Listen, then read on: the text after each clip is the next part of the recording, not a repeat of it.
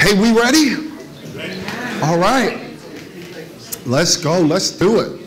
Let's do it. Everybody's filling up on caffeine. That's very good. You're going to need that. So good to see Pastor Richie. Good to see you, brother. Man, believe in God for great things.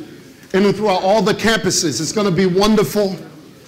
Even the campus at New Dorp. Oh, it's going to be wonderful, Dennis. Hear what God is doing there. It's absolutely incredible. Good to have you back, man. I won't go over there. I won't touch you this session. I touched him last session. He left, and all of a sudden, things started happening. So I'm going to stay away from that side of the table. All right, I'm good. So when you walked in today, you should have received this packet. You should have received it.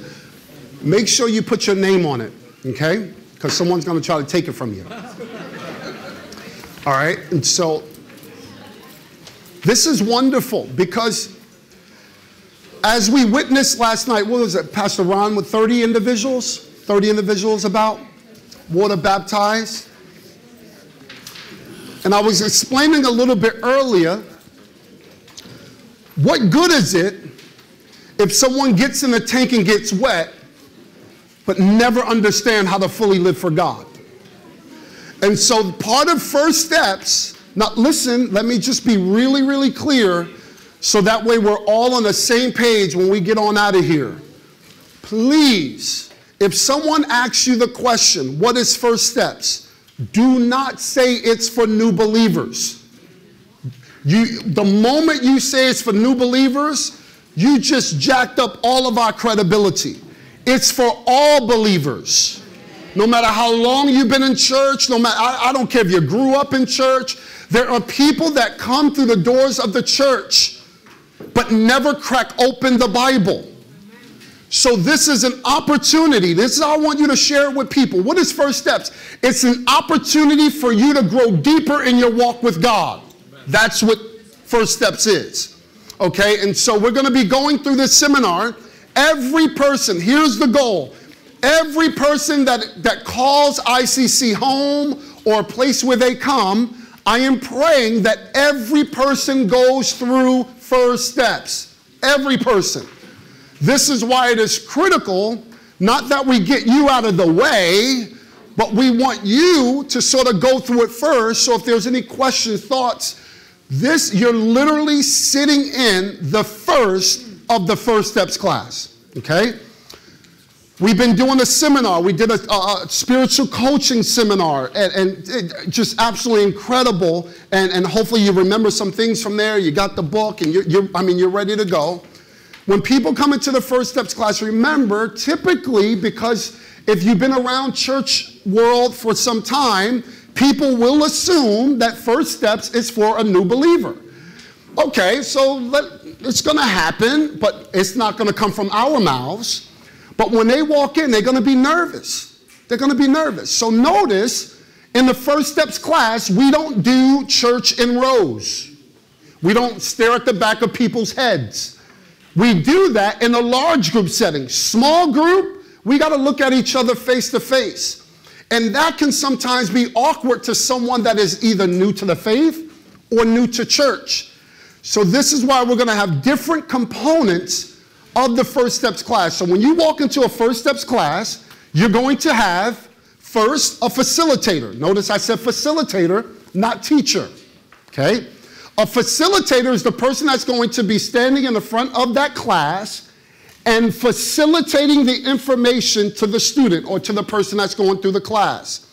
We're all going to facilitate the same exact information. So here's what's not going to happen, okay? I don't want the facilitator to all of a sudden be home and all of a sudden they get this vision. And they're like, we need about 4 more discussion areas. No. We're going to wait for that, okay? All the information is already here. It's going to be explained. And it's so important that we all hear the same information. So that way, when we're bringing people, 30 or 37 people that just got water baptized, and they're looking to discover, how do I follow Jesus? It must be clear. It can't be mumbo jumbo. It's got to be clear and on point. And so this first step class is going to help us to do that. So when you walk in as a facilitator, also part of this class will be what's called an administrator. Every first steps class will have someone that takes a record or a roster. You say, why? There's a book in the Bible called Numbers for a reason. It's important that we know how many people are going through first steps, because that's telling us, is our church growing? There are churches, not ICC, there are churches that were open for a year and not one water baptism. Not one. You couldn't even get your grandma baptized. I mean, not one baptism. That's a problem. But this is telling us also how we must also generate some leaders. We need people to grow in the things of God. So we'll have an administrator for each class. By the way, it's volunteers. Volunteers, people that have the gift to serve in administration. So if that's going to be a desire, we're going to talk about that a little bit later today, and hopefully we'll get some administrators. And then part of that is we're going to have coaches. Coaches. That's why we took all these coaches over a period of several seminars, because the coaches will serve at the round table. So when people come in, they're sitting around the table with people that know what they're talking about. Because within this class, you're going to see as we go through it, there's going to be components of discussion, and it's going to be really important. If you're walking in here and you go, oh, Pastor Ron, I went through the first steps thing with Pastor Jermel. Like, remember, I went there. Yeah, we're trying to, okay, that's great. But the goal is not that you just go through it. Who's going through it with you? And so you're going to be helping people along this spiritual journey. So welcome. So we're going to have table coaches. There'll be elements of where you're going to be talking, and the facilitator, you're going to see myself go, hey, turn to your table coach and let's gather some discussion around this question. So we're going to need table coaches. This is why it's important. These spiritual coaches, you're going to be a part of this.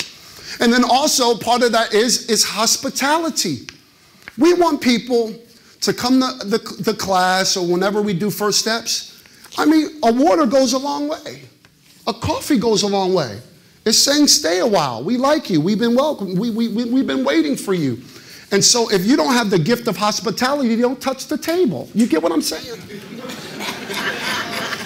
We want people operating in their gifts. You know what I'm saying? It's like Thanksgiving. If you don't know how to cook, just make sure you have the ministry of eating. Eating. Oh, it's going to be a great day. All right, so everyone received one of these packets, right? So you put your name on it.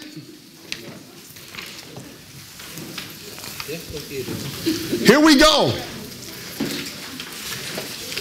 In First Steps class, the class is typically 50 to 60 minutes long, okay? No revivals, okay? No revivals. 50 to 60 minutes long each session, okay? Each class is 4 weeks. After we're done with the First Steps class, you're like, what happens to the First Steps class? Does it go away? No. The First Steps class will be continually throughout the year. You say, why? Because we're expecting more people to get saved and come to church, which is awesome. Okay, so if you missed it, it's not like, oh my goodness, I'm done forever. No, it will be back around again. In every class, we'll go over 2 attributes per session. How many attributes are there? 7. Okay, so part of one of those classes, we will go over like a bonus attribute, okay? So session 1, here we go. Learn to be with Jesus. You can hit that next slide. Keep going. So this is a time where the facilitator will just welcome everybody to the group. Hey, welcome to ICC. We are so excited to be with you. Now notice the facilitator can't be like, welcome to ICC. We're so glad that you're here. Like that facilitator gotta kind of, a little bit of energy, like a little bit. You're like, well, I really don't. Then we're gonna put you on administration. No problem. No problem. It's okay. It's okay. Hey, congrats. This is a major first step that you and I have taken in learning to follow Jesus. I'm so excited to be with you. This is going to be a class over the next 4 weeks. I guarantee you this, that you're going to grow in your relationship with God. And the people that are around your table are going to help you grow and mature in the things of God. Next slide. So we're doing a little bit of introduction. So here's where I would say my name. First, as you can see on the paper here, my First Steps facilitators' names are or is. It's good that people know your name. Hey, my name is Jermel Mayo. I've been attending ICC for whatever, and I'm really excited to be here. It's good to let them know. This is where also my table coaches' names are. So they have table coaches around. They would just say, I will introduce them. So I would, it would go something like this. Hey, Pastor Ron is one of our table coaches this morning. You're going to get a chance to get to know him. And I'll go around the tables introducing all of our table coaches so that way people that are taking a class, they know who these people are that they're sitting next to for the next 4 weeks. Okay, so that's really, really important that we give the introduction. We make sure that every person in the class has a First Steps booklet. That's really important, okay? Every person will get one of these booklets. Then there will be a Bible. Some people download the Bible app or whatever, or a physical Bible. It doesn't matter, but they need to make sure that they have these. And so part of the promotion will be, hey, make sure you have your Bible and one of these First Steps books, okay? This is a bonus option. It's called a decision card. Here's why this is really important, because some people that may come to a First Steps class may not have an active relationship with Jesus yet. But when they get out of First Steps class, they will have an active relationship with Jesus. All right? Because this is really, really, really, really important. All right? Yes. Absolutely. We'll have Bibles. Oh, awesome. Overview. Next slide. Jermel, yeah. Quick question. Yes. The First Steps book, where would the coaches be providing the book, or they have to bring their book? Yeah. How would they get the First Steps book? Pastor Ron, how will they get the First Steps book? When they come to the class. And the coaches provide it to them? Yes. Is that all right, Brother Miguel? Is that all right? Okay, we're good. This made me really hot. Overview. So I would tell people, hey, the overview of today's class, we're going to get to know one another. How do I become a follower of Jesus? What does following Jesus look like? What does a follower of Jesus do? And how does the church help you follow Jesus? So these will be our overview of our first week's class. All right? Now watch how this works, okay? The facilitator does not dominate the conversation. Conversation happens in circles. So here we go. You ready? Next slide. Here's our table discussion. Where were you born and raised? It's nice to know that. Second question, how did you hear about ICC? All right, so take about 3 minutes. I know who you are. Take about 4 minutes, all right, with the person next to you. Just let them know where you were born, where you were raised, and how did you hear about ICC. Ready? Go.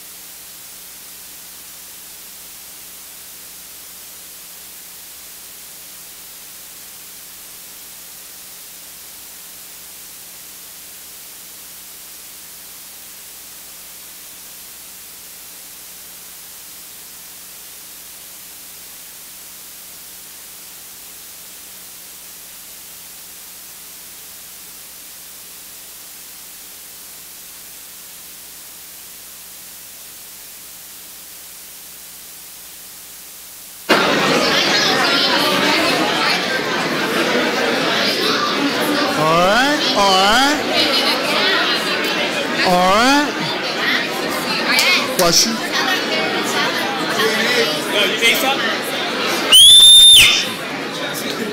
Yeah. So typically, that was a great question. Typically, depending on the group dynamic, some people may choose to talk to the person right next to them. Some people may choose to talk to the other person next to them.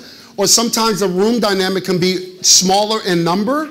So typically, when you're doing a First Steps class, typically it's not this large. Okay, so the volume doesn't go up that high. But so typically, and also, sometimes you can snoop in other people's conversations. Hey, oh my goodness, you from Puerto Rico too? How long you been there? Oh, rude. Okay, rude.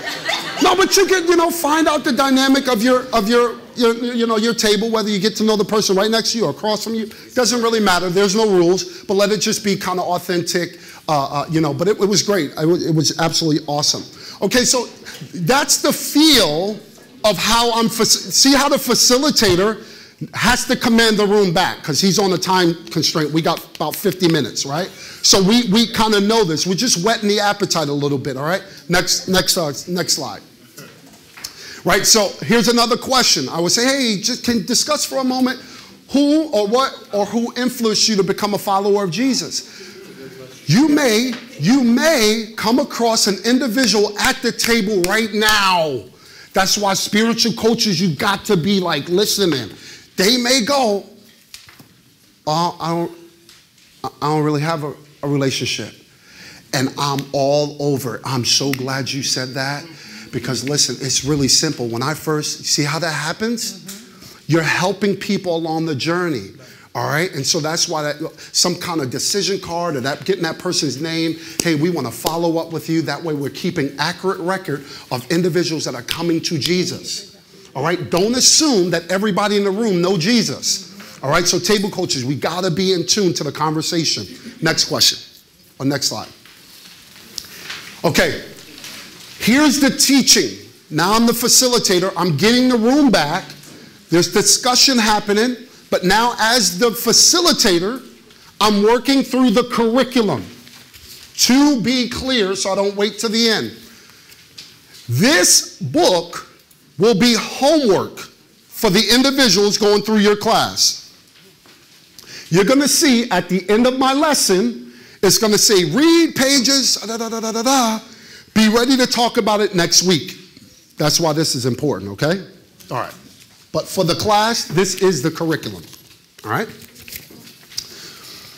You became a follower of Jesus when John chapter 1, verse 12. John chapter 1, verse 12.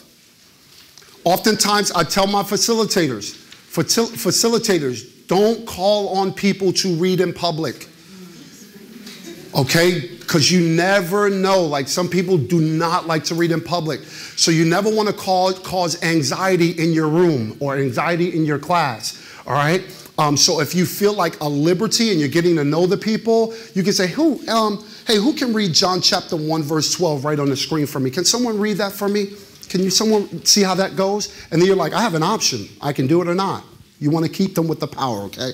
John chapter 1, verse 12. Yet to all who received him, to those who believed in his name, he, Jesus, gave the right to become children of God. So we're going to answer the question. You became a follower of Jesus when you receive or invite Jesus into your life. Okay? You receive and you invite Jesus into your life. Should say number two.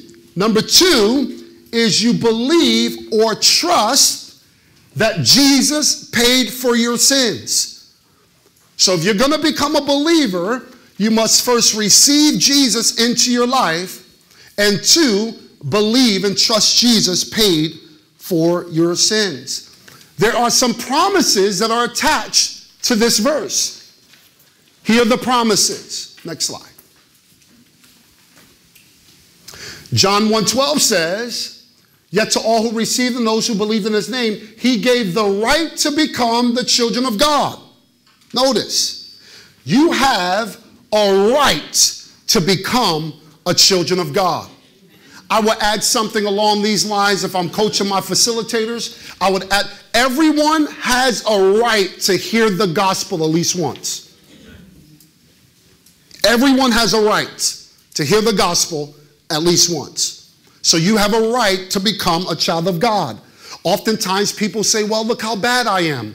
Look how dirty I am. You don't understand the things that I've done. The enemy is the accuser of the brethren. He wants people to remain in their sin, in their shame, in their guilt. But because of what Jesus did for us, he gave us a right to become his child. John 3:16 through 17. Next slide. Right? This is huge. How many of us are searching for belonging? I belong. I finally belong to someone. I belong. I belong. You belong to God. You are his. John chapter 3, verse 16 through 17. For God so loved the world that he gave his one and only Son, that whoever believes in him shall not perish, but have eternal life. For God did not send his Son into the world to condemn the world, but to save the world through him. That's Bible. Other promises. Next slide. This is huge. When people come to First Steps class, you got to know God loves you deeply. He deeply loves you. He gives you eternal life. No more condemnation. Depending on the teacher, depending on your facilitator. I will go a little bit into this condemnation with a story. And I would say, when I first got saved, I knew what condemnation felt like. I felt the weight of my shame and my sin and my guilt. And that's what hindered me oftentimes in my walk with God. It hindered my prayer life. It hindered me from reading the Bible because the enemy reminded me, although I was saved, he reminded me of everything I did wrong, and I felt shame. But there's a difference between condemnation and conviction. Amen.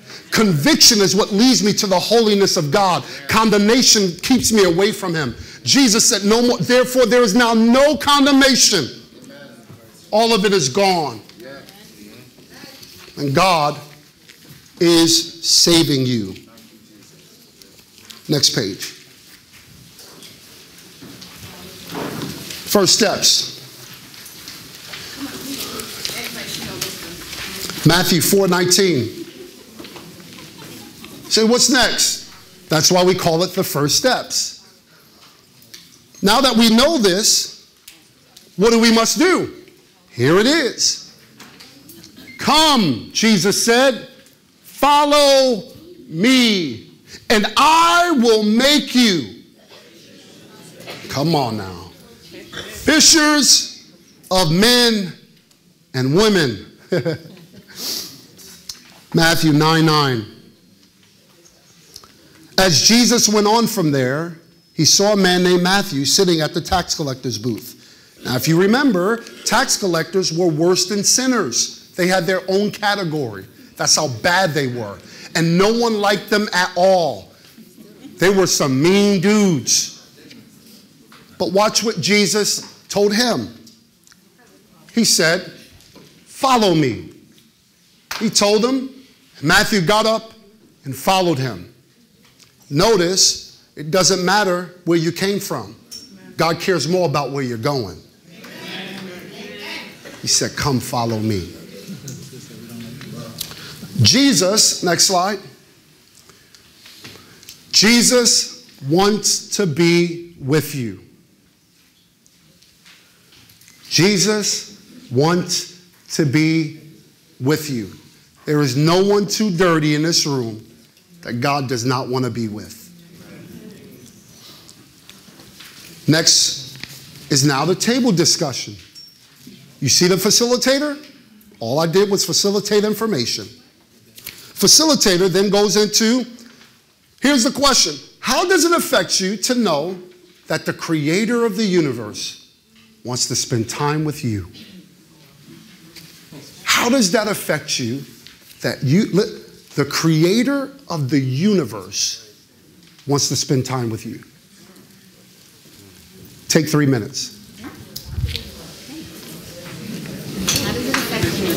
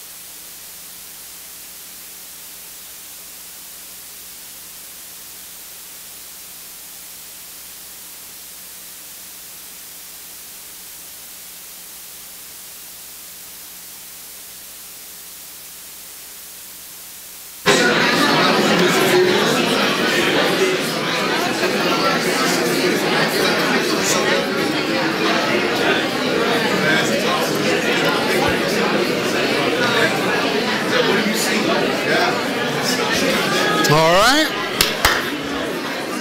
Here we go. Now, if you notice, a couple things, especially my facilitators.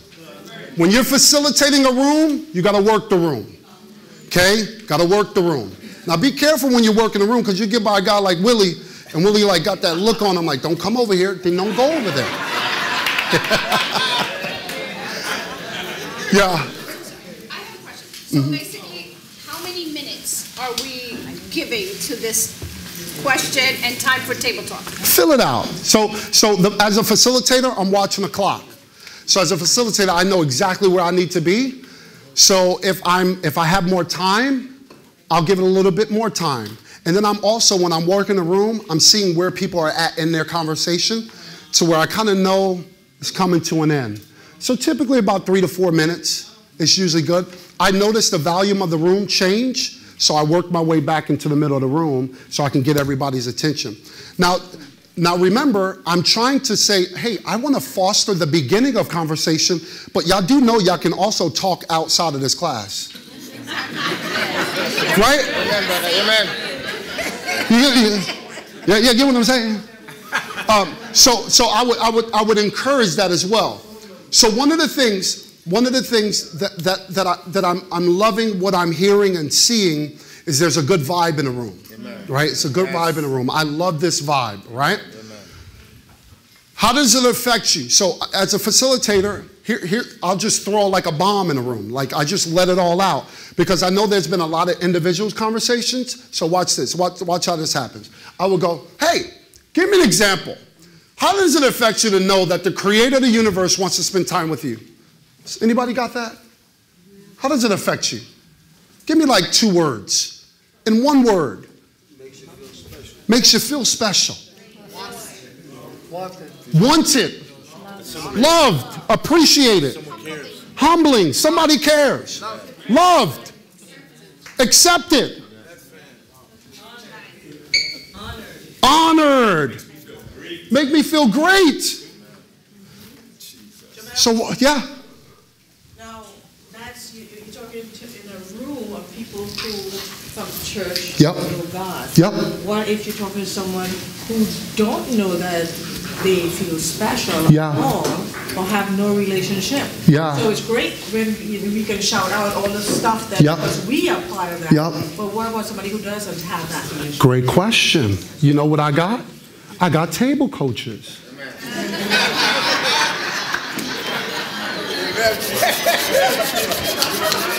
So, as a facilitator, this is why I'm walking around, because I'm hearing conversations. I'm hearing what's being said around the room, so I feel comfortable enough to throw it out because I know I'm going to get at least one. And also, coaches, help me. Help me. Like if you're like, oh man, my facilitator is dying right now. Oh, loved. Hey, there it is, loved. Like, you get what I'm saying? Coaches are there to help the conversation along. And so that's to help people as well. So when I'm walking around, I'm taking notice of that, but that's why I have my table coaches in terms of they're helping to facilitate the activity of God around the table one-on-one. Is that going to make them feel bad? Suppose they have a low self-esteem and don't feel loved by anyone. And now they feel, well, these people feel loved, but I don't know what they're talking about. Yeah, so that's why they're in our class. Because they came that way, they ain't going to leave that way. Yeah, that's the goal though. That's why I need spiritual coaches, right? It can't just be the facilitator in a room trying to lead 4,000 people to Jesus. It's everybody. And so as a spiritual coach, I'm taking note of that, and I'm going to let my facilitator know, hey, I need to follow up with this individual. We need to pray for this individual. Oh, okay, so great questions, by the way. Next one. Okay, attribute number 1. Attribute number 1.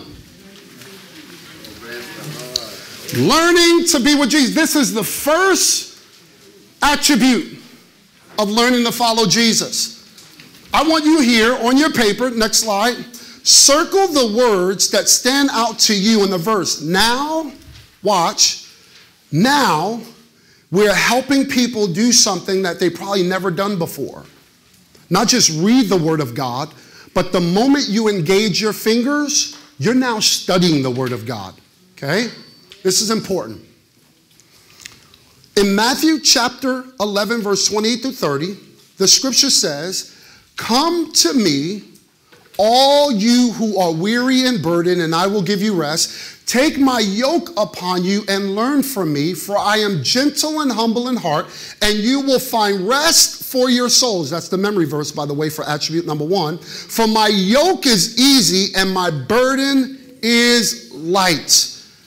So I would encourage them, hey, what word jumps off the page at you? And I was, come, okay? Now, you said come? Okay, now what you just did, I get excited. Because what you just did was you allowed the Holy Spirit to illuminate something off that page, and it grabbed you. I'm reading the same thing, and I may miss come. It doesn't mean that come's not important. It just means that God is dealing with me in a completely different way, but it's all good. For example, man, if I'm coming, I'm struggling, the word that's jumping out of me, I'm weary. I'm weary. I'm weary. God's saying, come to all. And then he says, who's coming? He gives the open invitation to all. Every person. You see how we're slowing it down, taking a verse, and here's the goal.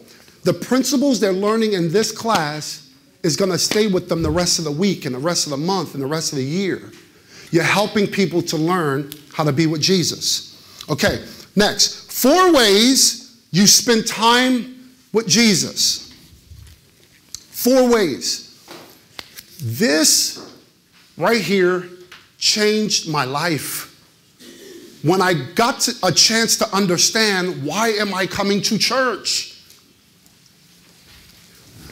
4 ways. 4 ways you spend time with Jesus. So if you're saying, if the first attribute is saying to be with Jesus, I'm going to tell you, what is that? I don't know what that is. You as a facilitator, you as spiritual coaches know how to define what it means to be with Jesus. Here it is, large group. That's why it's important to come to church.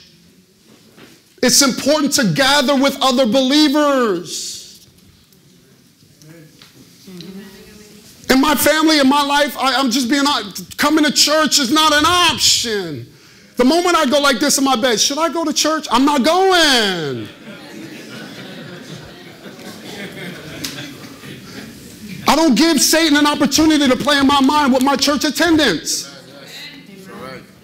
Large group. Why? Because Jesus ministered in a large group. Jesus was always talking to the crowds.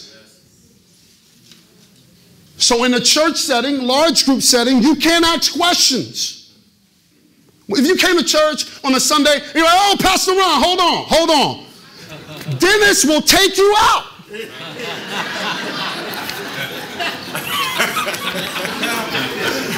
He will take you out. We'll even go, yo, man, I'll be willing. Yo, man. Did I get him good? Second, it's small groups, or we call them bridge groups. Okay, notice, Jesus spoke to the crowds, but he taught the disciples. See that? He spent time with the disciples. If you're going to spend time with Jesus and all you do is come to church, you're missing 3 other parts. You're missing 3 other unique parts to your personal spiritual growth with Jesus. Small group. So that's why you're in the First Steps class. And now I will tell my First Steps class, give yourselves a hand because you are now in a small group. Oh my gosh. Small group? I didn't know I was in there. I didn't really. It's your bridge groups.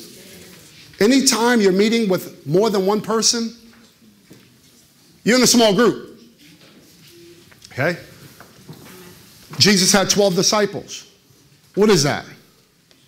A small group. Third, one-on-one. You see how when you walk with Jesus, the circle gets smaller? Okay? You start wide. Hey, come to church. Hey, come to a small group, bridge group. Oh. Hey. One-on-one. Did you know that our church now have what's called spiritual coaches? That there's someone that can walk with you.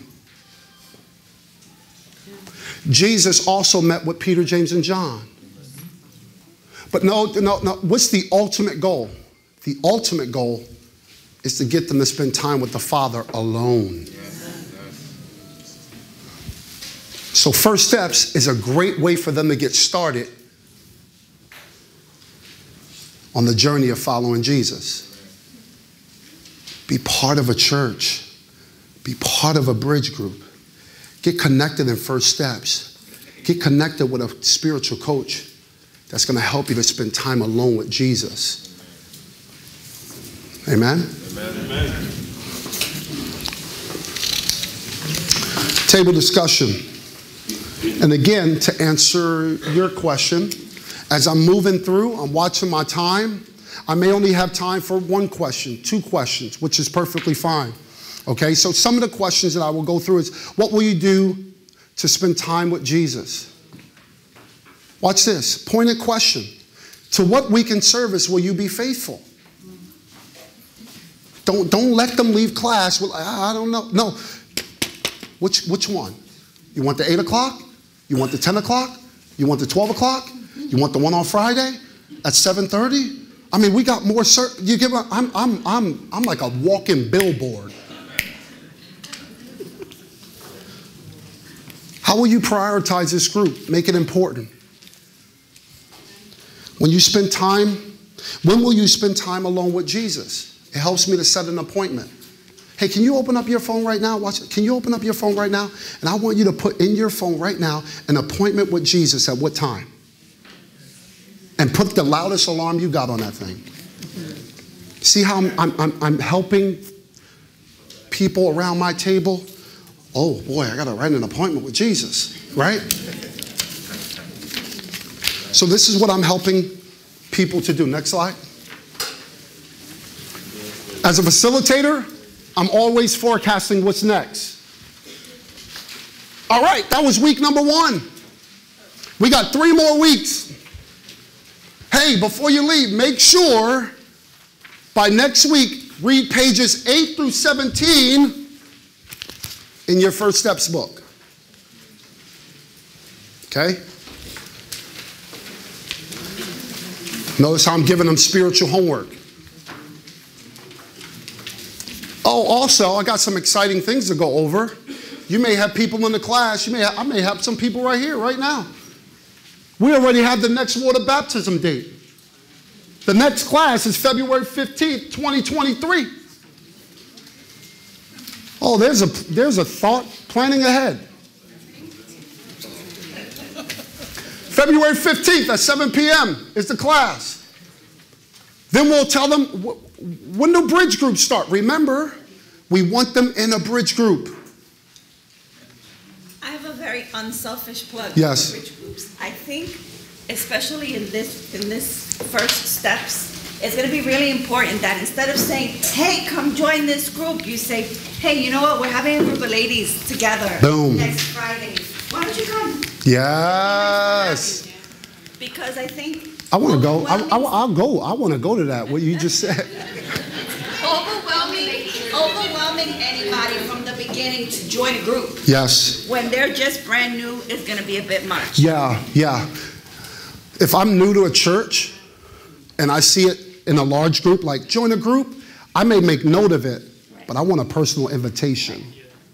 The personal touch goes a long way. Perfect example. Okay? And then, you're the first to know about this, by the way. We want people to recognize this. Even in First Steps, watch this. Here's how I'm going to put it. You were made for more. You were made for more. You have gifts that are not even discovered yet. And God doesn't just have a plan and a purpose for your life, but He's given every person a purpose and gifts to be used for His glory. Hey, listen, I want you to write down a date.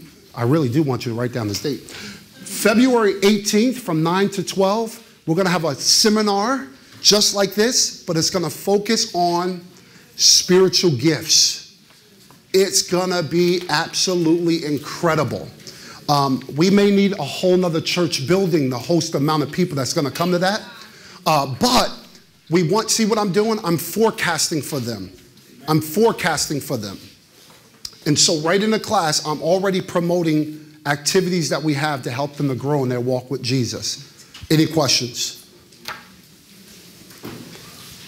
That was week 1.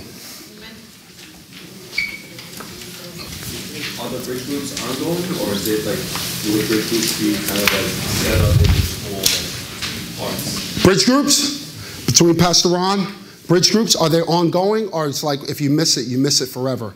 They're ongoing. They're ongoing. They're ongoing? Just so you know, Pastor Ron on January the 8th, Sunday, is going to be launching the journey of following Jesus. He's going to be doing an entire preaching series on the Sunday morning large group, but then in your bridge groups, in marriage, they're going to be taking their group through the book. And they're going to be going through it all together. Now, we may get people that say from our First Steps class that go, oh man, I missed it. It's okay. This ain't going anywhere. We're going to help people grow in their walk with Jesus. So when you come to church on that Sunday, January the 8th, you're going to hear Pastor Ron get into week number 1, or probably the overview of this, preaching through all the attributes. And then by that time, we'll have our First Steps class ready to go. We'll have our bridge groups ready to go. The campuses are ready to go. Everybody will be moving forward. Our young people, Pastor Sammy, will be ready to go. Everyone's going to be going in the same direction. It's incredible. All right? So that's week number 1. Yes, Pastor Ron? Okay. My eye has always one eye on the pastor at all times. All right? Okay. Moving on.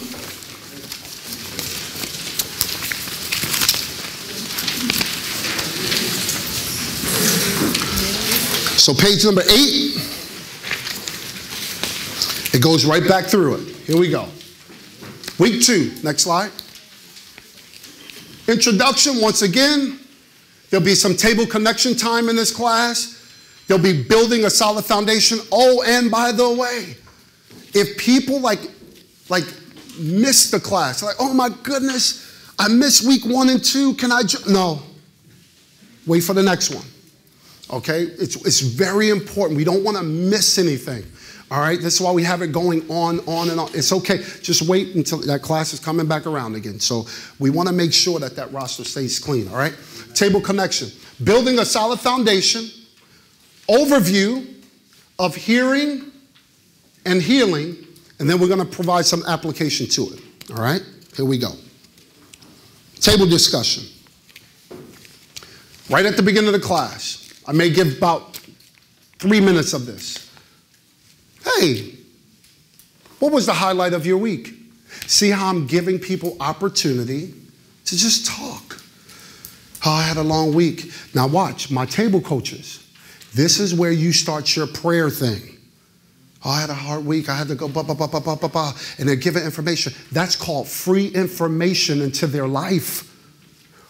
Don't forget people's names and what they go through. Amen. Hey, how can I reach out? Remember, guy with guy, ladies with ladies. Hey, is it okay if I reach out to you this week? Always ask for permission. Hey, it's okay. What's the best way to reach you? What's the best time to reach you? Ask these questions. That way you don't feel like, overburdened. And then some people, like my sister said, may just be like, okay, no problem. I won't reach out. I'm just glad you're here. It's okay. No problem. Not a problem. But I want people to know that they are cared for. That's the goal. All right? All right, here we go. So let's say we made it through that conversation. Laying a solid foundation.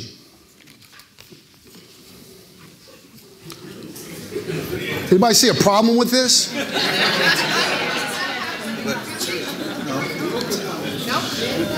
You ever see this leaning tower? I thought they actually built it on purpose like that. They were drinking wine. Probably. They're in Italy. They probably were. The foundation. The foundation.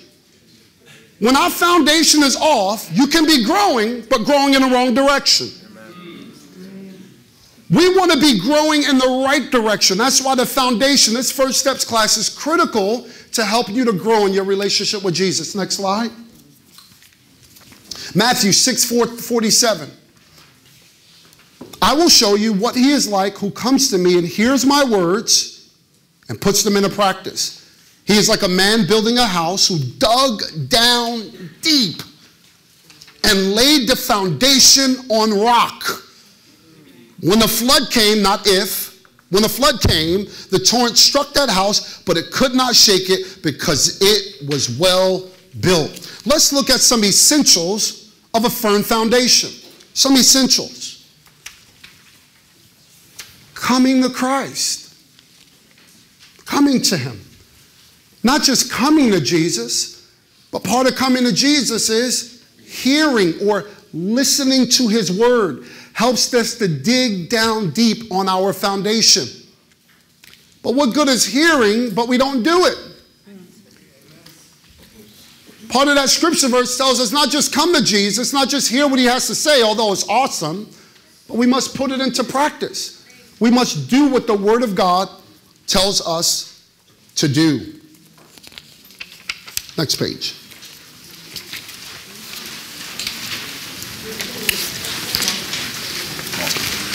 You're going to be hearing throughout this class, and from our senior pastor, Pastor Ron, you've been hearing something called 7 attributes of following Jesus. This is what it means to be a follower of Jesus. So notice, it's going to keep the same pattern of coming, hearing, and doing. Every attribute is geared towards coming, hearing or listening, and actually doing. Last week, we went over attribute number 1, learning to be with Jesus. This week, we're going over attribute number 2, learning to listen. And then we're also going over today attribute number 3, which is learning to heal. learning to heal. So coming, hearing, and doing. Table discussion. Question number 1. How did it go with your time with Jesus? In this room, I'm going to rephrase that question. In this room for today, I want you to talk just for a moment. When is the time you meet with Jesus? When is the time you meet with Jesus? Is there a specific time? What works best for you? Now hear me. Hear me out real quick. Everybody's different. We're not getting kind of like all this religious spirit. Okay, if you want to meet with them in the middle of the night, go for it. I won't be with you. According to Scripture, though, Jesus, if he spent time with the Father, the Scripture says in the book of Mark that he got up early while it was still dark out. Okay? Because he knew that if he blew by his morning, the disciples and everybody was going to be looking for him. And so Jesus knew, he was fresh in the morning. I don't know the jobs that you're walking into. But before I meet with people, I got to meet with Jesus. And so, again, I'm helping people like, wow, I never thought that. Is that why my day goes so wrong? Could be. What is the time of day do you personally like to spend time with Jesus? Take a couple minutes.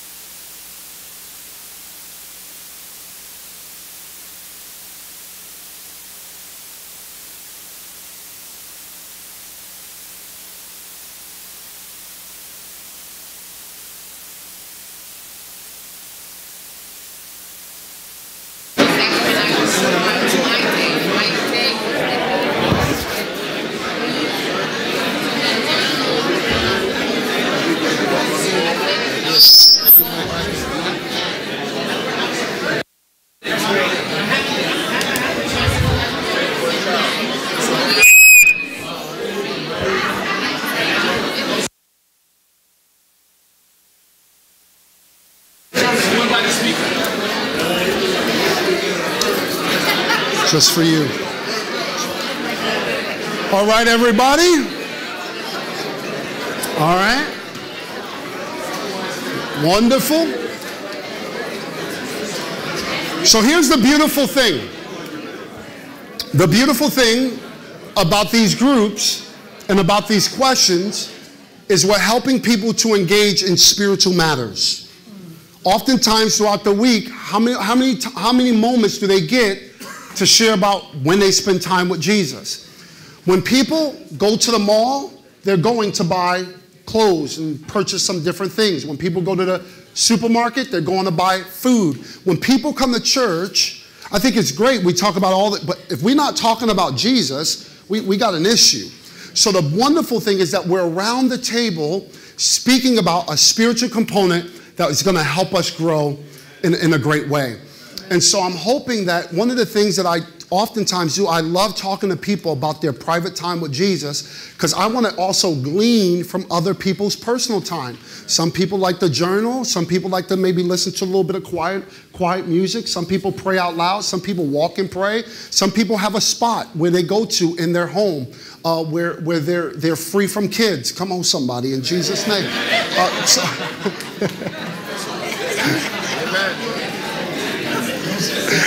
Oh gosh. One of the most challenging times in my walk with Jesus was having a newborn. It was like one of the most challenging times. I'm not going to get too personal, but I was so glad that, let's just put it this way, I was so glad that my kids did not want to do the whole formula thing, because you know why? It took me right out of the component. I said, go to your mama. You get what I'm saying?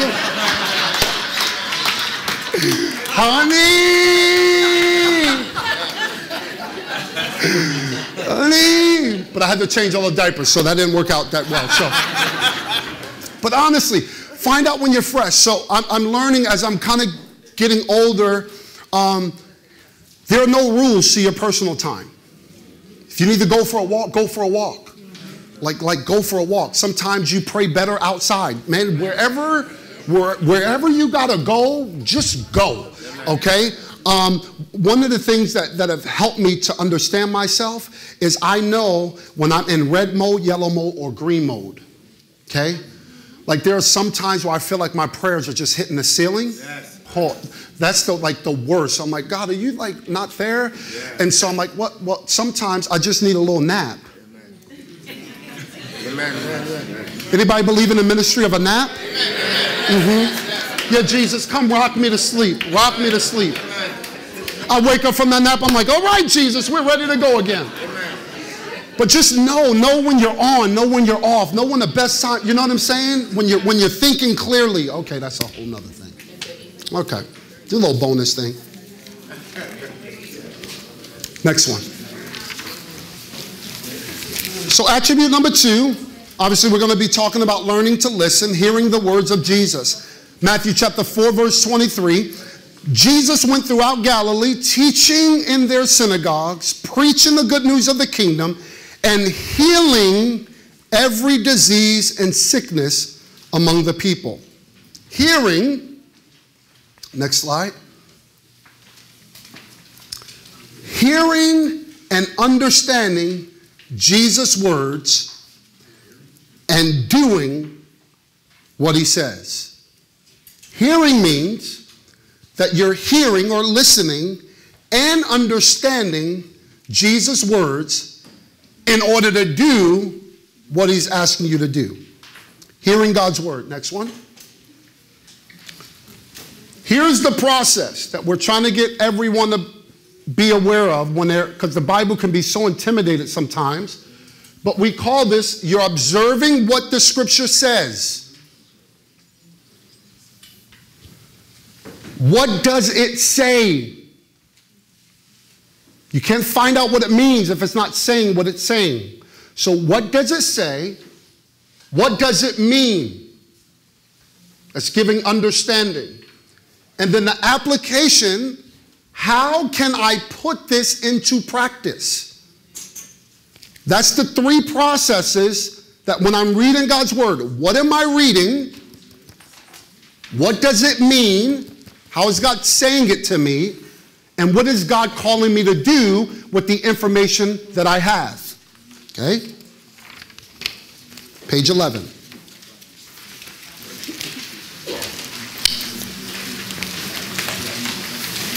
There's a time for a table discussion. Notice how this class is always about table discussion. Okay? Matthew chapter 11, verse 28 through 30. It's going to break down, observe, understand, and apply. Here it is. Jesus said again, "Come to me, all you who are weary and burdened, and I will give you rest. Take my yoke or my teaching upon you and learn from me. For I am gentle and humble in heart, and you will find rest for your souls. For my yoke is easy and my burden is light." Okay, so the question is, what does it say? Okay, so I give, like for example, I'll give table time, and you would write down, well, what does it say? Well, it says, "Come to me, all you who are weary and burdened, and I will give you rest. Take my yoke upon you and learn of me, for I am gentle and humble in heart. You will find rest for your souls.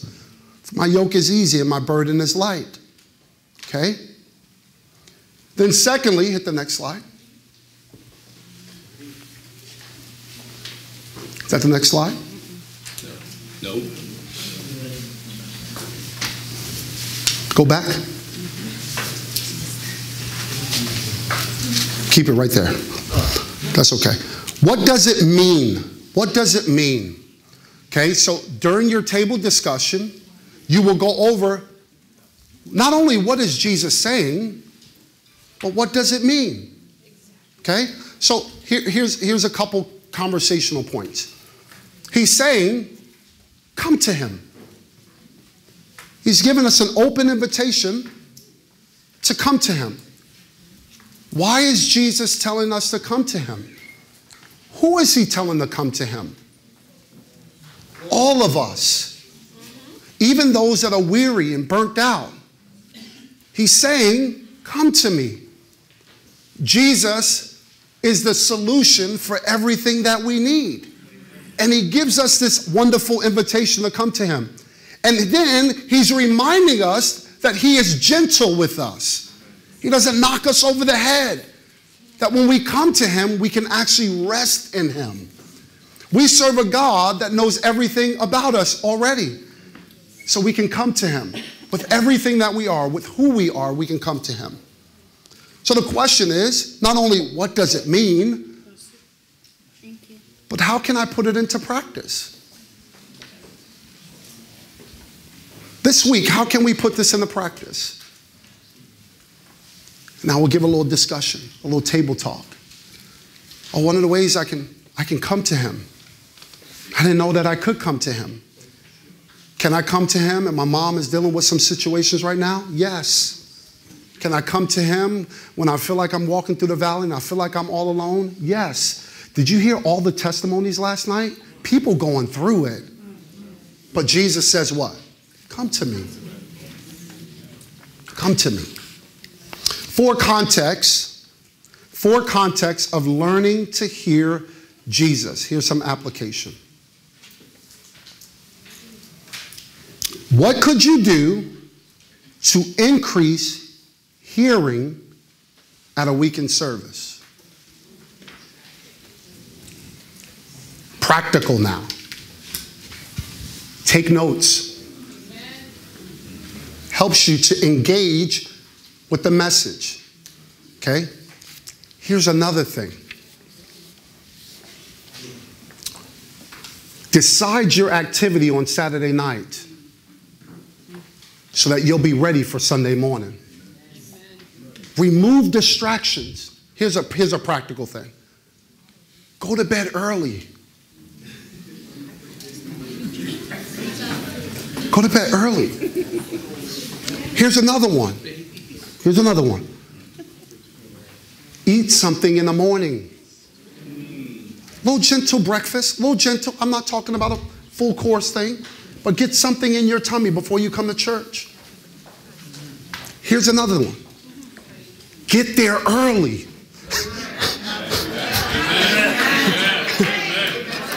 Get there early.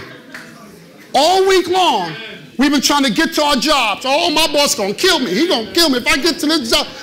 But when it comes to church, we're like, oh, I could be late for Jesus. He'll kind of, whatever. I'll get there when I get there. And then you come in and you're so razzled. So by the time worship is over, you got to hear the word. You're like, I didn't get anything out of it. Well, because you weren't settled. So decide Saturday night, Lord, help me to be settled. Kids, listen, I'm putting out all your clothes and I'm making sure that it matches. I got 5 of them things. I know how it is. Everybody, don't go back in your cup. No, lay out the stuff. You're making preparations so that way on Sunday you're settled to start to hear from Jesus. Number 2, what could you do to increase hearing in a small group or in one of your bridge groups? Reading the scriptures and saying, God, help me to apply it. What could you do to increase hearing with a coach? Get a spiritual coach. Right? That's one of the things that we're offering here. Spiritual coaches will help us to learn how to hear from Jesus. Then number 4, what could you do to increase hearing in your quiet time? Now, there are a couple examples. One, this is why we're going through our first steps. So when you meet with Jesus this week and you go over your first steps, this is one way that you can hear from Jesus, because it's filled with scripture verses. The second way is download the Bible app. It's awesome. But they may not know how to do it. So table coaches find out how to go in the app store, put the U version or hit that little thing, and then an amazing thing happens. The Bible will start coming up. You download it, and then watch. As they're navigating it, there's so many different reading plans. I mean, out the wazoo. But start small. You're getting people to learn how to spend time with Jesus. Amen? And notice, remember, we're doing 2 attributes during week 2. 2 attributes. Attribute number 3, learning to heal. Matthew 4:23. Jesus went throughout Galilee, teaching in their synagogues, preaching the good news of the kingdom, and healing every disease and sickness among the people. Ways Jesus heals. There are different ways that we see it in Scripture. Prayer and anointing with oil. In James chapter 5, next slide, verse 14 through 15. So, he's praying and anointing with oil.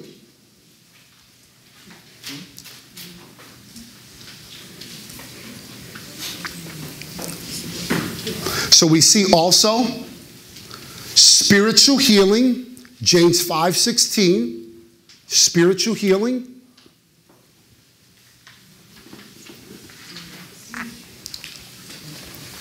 We see also Jesus casting out demons. Often we see this. This is part of his ministry. We saw Paul casting out demons. This is part of the spiritual warfare that we're facing. We have power and authority over it all. Why? Because Jesus gave us power and authority. We see in Genesis 1:28, God will use physicians. Number 5, emotional healing. Emotional healing. If you remember when we went over the coaching seminar, this area right here, especially when you're one-on-one, gets extremely emotional. In what areas could you use healing? In what areas could you use healing? As a facilitator, I always start with myself to bring the anxiety in the room down. So I'll just kind of share like a brief maybe situation or story in my life where God used healing. It was in the area of forgiveness from my father. That was something I struggled with deeply. And even though I came to Jesus, I didn't realize that I was still locked up in bondage to the things that he's done to me. And I had to let Jesus heal me. And it took time. The closer I got to Jesus, the more healing I received. I must allow Jesus to heal me in every area. But I'm so thankful that healing, listen, doctors treat, but Jesus heals. He heals us so deeply. And we're so thankful to the Lord. Next slide. This is also a good time. This is where I need my spiritual coaches to engage your room. Once we have the healing talk, what areas? Once you identify it, pray with them. And I ask the question always when I'm praying with people, hey, can I pray with you? And the room doesn't need to get loud, but it could just be a simple prayer of saying, God, I'll get their names. Would you heal so-and-so in this area? Typically, when it gets to this point in my class, I would actually ask the people to whisper. Just whisper. Take a moment to whisper. You're praying, guy with guy, lady with lady. And you're just praying over that individual or with that individual over an area that they just shared openly with you. It demands the attention of detail to pray with that individual. So I would do it like this. I'll model it for you. I usually come closer. I won't.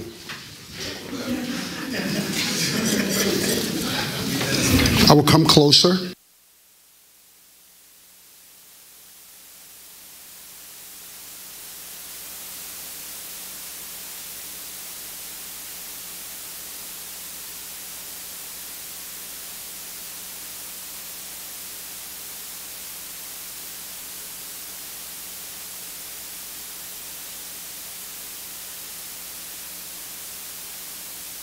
His name, there he is with them in the midst. Amen. Right? Changes the complete dynamic of your class. The person that receives prayer will go, oh my goodness, I thought only the pastors pray at this church. It will be our job to make sure we follow up. Hey, how's it going? So the next week in class or during the week, hey, how's it going with that situation? I've been praying for you. Most people never had people pray for them in a consistent way. See how this is? It's inviting not just you to follow Jesus, but it's inviting you to get dirty with people. Next slide.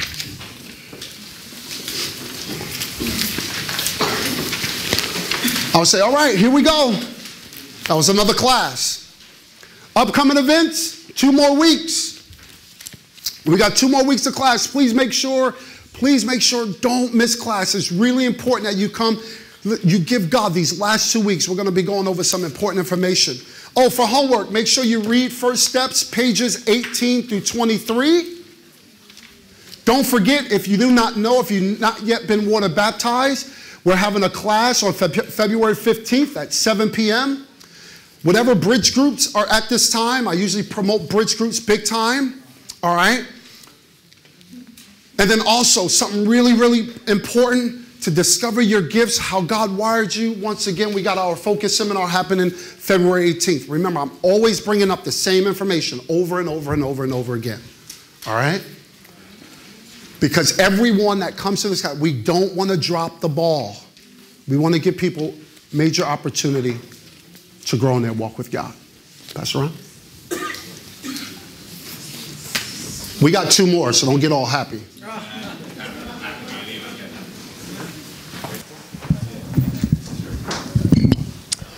Just a couple of comments I want to make. First of all, when you hear things like this, you can become overwhelmed by it. That I'm not qualified to be a facilitator, or I'm not qualified to be a coach. And the enemy begins playing games with that. Could never be me. God can use anybody. God's looking for our availability, not our ability. And that's why we're going to grow in these things. Now, a table coach is not a counselor. So if you're talking to somebody and they say, you know, I'm being abused, or I'm going, you say, well, let's go. If you feel free, let's go see the pastor and the coach and the person, because sometimes the person is too afraid to come in and talk, but that table coach can bring and break the ice as well. And so a coach is there to coach, not to be the answer person, not to give them the solution to everything, but hey, we're in this thing together. And so, you know, the enemy will begin to say, man, I can't do that. So we're going to take a break in a couple of moments, and what we're going to do is I'm going to be over at that table, and there is the 4 sign-up sheets. So if you feel like God wants you to be a facilitator, not saying I'm going to throw you in to be a facilitator, because there's other things that have to be done. You got to be a member. You know, there's different things that have to be done for facilitators and coaches. But we need table coaches. We need people who will keep track of names. You know what the problem is people come into a church and they go out of a church, and we have no way to follow up. Beginning in January, when someone gives their life to the Lord, they're going to come to the altar. Our altar workers are going to be trained how they're going to get their information, and they're going to begin to say, this is when the next first step class is. Now, beginning January 8th, that very same week, we're starting our first steps class. So we're going to start it on Thursday nights for 4 weeks, and I'm going to teach the first one.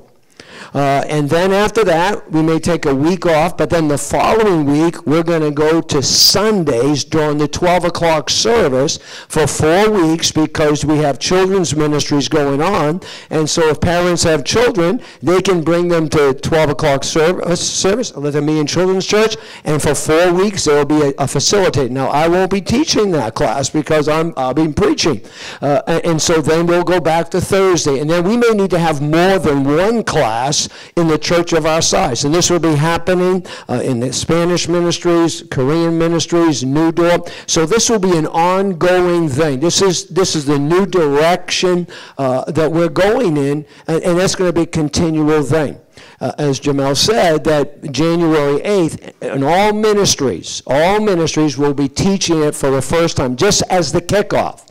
Then we'll be going to the one-on-one and the coaching aspect of it. So there'll be more information. And so this is a transition as a church in doing all this. And you just think about, okay, now we get all the names and how that's going to happen. Well, we have, I want to introduce, starting in January, our new ministry development coordinator, and that she's going to be contacting you. She's going to be doing, and I'm going to ask Shanika to come up. Shanika is coming on staff as our ministry development coordinator. She will be over this. She will be taking care of all the administration part of it, contacting you, setting up all the classes, first steps class, all of that. And so we're just so glad. She is a very talented woman. She goes on our missions trips. And to have some youth and passion and desire, doing the membership class, doing the water baptism, all of the information, keeping it so that we know who everybody is. So Shanika, we're so glad you're coming on board. You want to say a few words? Oh, yeah. All right. A few words. Hello, everybody. All right. So stepping into this position, I'm going to ask that you guys keep me in prayer. It's new. I want to serve my King first. I want to serve you, because I think that in doing that, when we get outside of the building too, we can serve those who need to be served as well. So let me know how I can serve you. Please come alongside me in prayer. Don't hesitate to say, something doesn't feel right, or something's not okay. I am willing to be held accountable to each and every one of you, because you are my brothers and sisters in Christ. Amen. So can I do a shameless plug real quick? Ministry fair, shameless plug. If you have, we are having a ministry fair in January as well. He's kicking it off on January the 8th, that following weekend, that Friday and Saturday. If you are a ministry leader and you did not receive an email from me, please touch base with me sometime today or this week so I can give you information. How many of you enjoyed last night? Being together as one body. Yeah. So my heart for the ministry fair is Friday night, we're kicking it off. We're going to have all campuses worshiping together. Pastor Kelly's going to be there as the representative for the Korean ministry. Pastor Richie's going to be there. And we are going to worship together. Pastor Eric, Spanish and English. We're going to have a blast, and we're going to come down. Each ministry leader will have a table set up. This is the opportunity to get people who are not in this room to sign up for one ministry one time over the course of 3 months. So this is your time to exhibit your ministry per se, but then also plug in, because like Jermel was saying, we take for granted, hey, go see Kathy, go see, Precious. People don't know who we are. So let's open up our hearts and our times and our ministry so that way we can bring them in. And okay, that was the end of my plug. Thank you. See, God wants us to be servants. He wants us to be involved, and so that's what that's all about. We have a great opportunity to serve this coming week. On Thursday, in this room, we will be serving over 300 people a Thanksgiving meal. And when the city and people invite us to be a part of that, so it's going to be a great day. It's not just feeding that, because they say, well, you can bring the food down to the hotels. I said, no, we're not bringing the food down to the hotels. We want them here so they can hear prayer, they can hear a message. We're going to have a room filled with supplies that they can pick up. We had someone donate 100 toys that we're going to get, brand new toys that we're going to give out that day. They're going to have ministry. The prayer teams are going to be here, and we have bus drivers going. But we need to have a short volunteer meeting, because I know I have about 70 from the Central Campus alone. And so on Tuesday night from 7 to 8, we're going to have a short meeting. How this is going to work, and because it has to be organized, how we get them in, how we get them through, the feeding, the serving, the ministry, who's praying, who's driving vans, and so and I thank God for Lindsay and the campus pastors and all that who've been leading this. It's going to be a great day. God has called us for such a time as this. So if you signed up Tuesday, I'll be announcing it again tomorrow, a short meeting, and then Thursday we're here all day. Some of these can come sometimes, some of these come one time, but we need people from 8 till about 4 o'clock in the afternoon. So it's a blessing. Jesus has called us to reach the city and to touch the world for Jesus. Amen. I'm again so thankful for Jermel. I'm going to ask the ushers to come. We're going to take a special love offering. He's a busy man. He's made time to come week after week for our training. And so if there's some envelopes on the table if you'd like to give.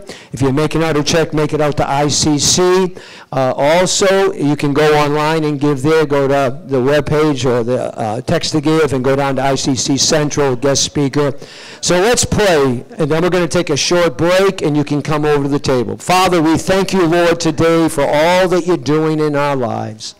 Father, I thank you, oh God, that you are training us to be better disciple makers. Father, I thank you for Jermel and his heart and his passion for reaching and teaching and leading people to you. I thank you for his friendship, and now, Lord, I pray you bless the gift and the giver.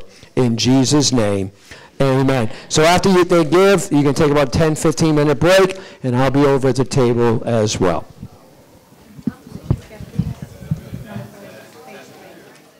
Roll through the rest of our material. So we're coming, we're taking our seats. Willie, this was your wife's. She was a blessing. You use it? No. She said you sweat too much. I do. It cooled me down real nice. But so good. People are already signing up, and we got some great questions. Some great questions in terms of this rollout. And Pastor Ron's going to do a phenomenal job. Obviously, he co-authored the book. Your church is going to be extremely blessed. As we roll this out January 8th, here's the beautiful thing about it.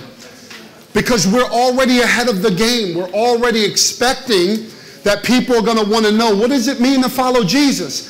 And we have now multiplied the number of coaches and facilitators that are going to help people move forward in their walk with God. And so as Pastor Ron talked about it, we are encouraging departments, Man, go through it with your people. Come January 8th, as he rolls out each attribute, it's going to be an opportunity for you to, man, lead people that you already have influence with. So it's going to be absolutely incredible. Okay, where did we leave off? 14. All right, session number 3. Now remember, we got two. So we got 2 more classes. This class for session 3, they went home. Remember, there was another question. They did their homework. The homeworks are in these first step books. All right, that's why it's important that they get them. Yep.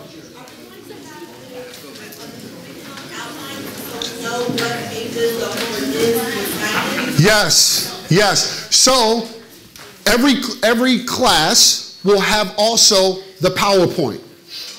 So it has already all the information. You don't got to make up anything. It will already be there for you. And then we will update the information, obviously, once February passes. We'll update the information to say the new class or the new focus seminar. So, yep, absolutely. Yep. Great question. All right? Wonderful.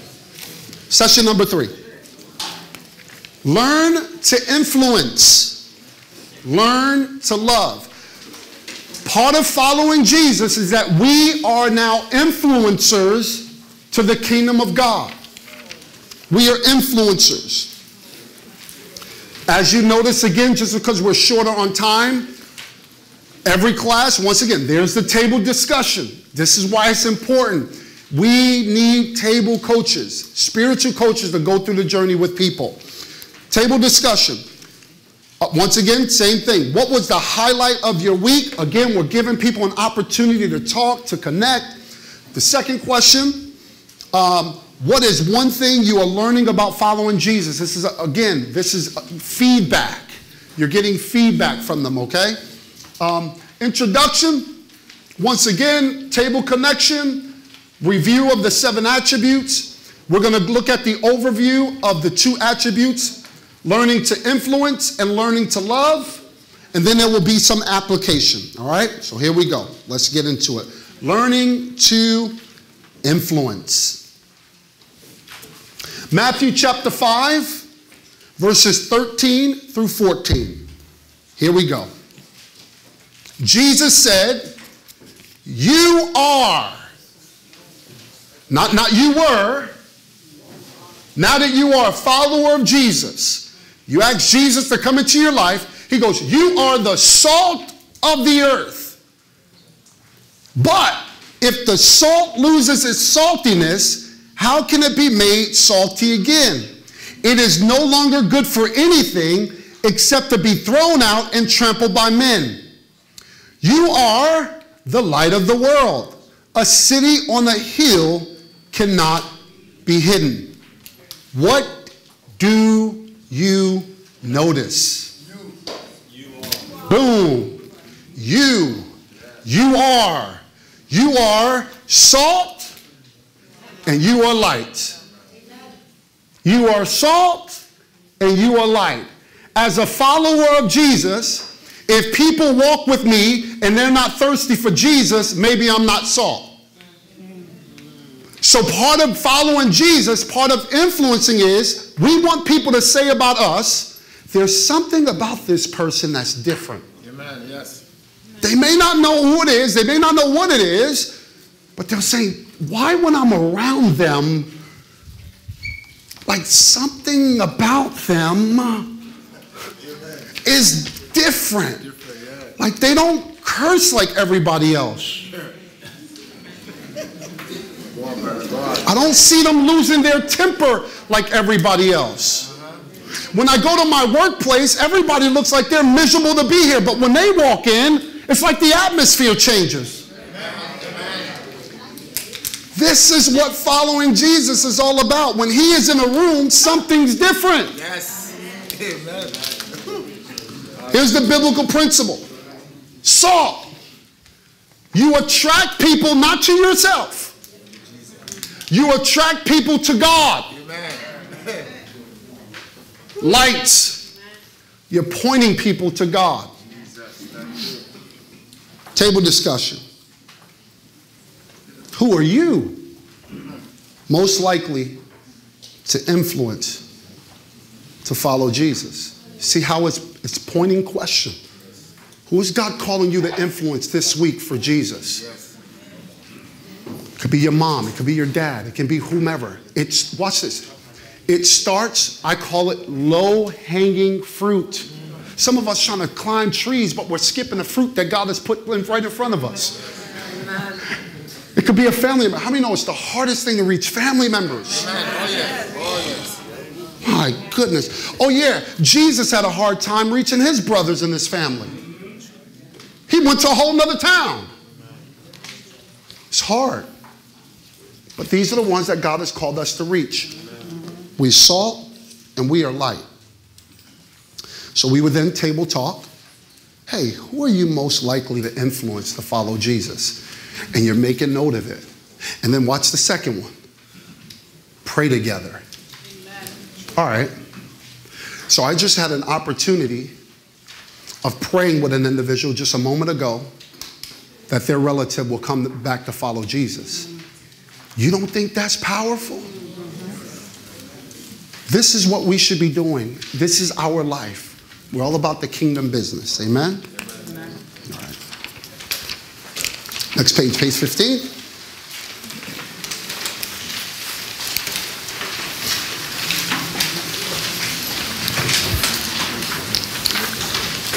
Attribute number 5.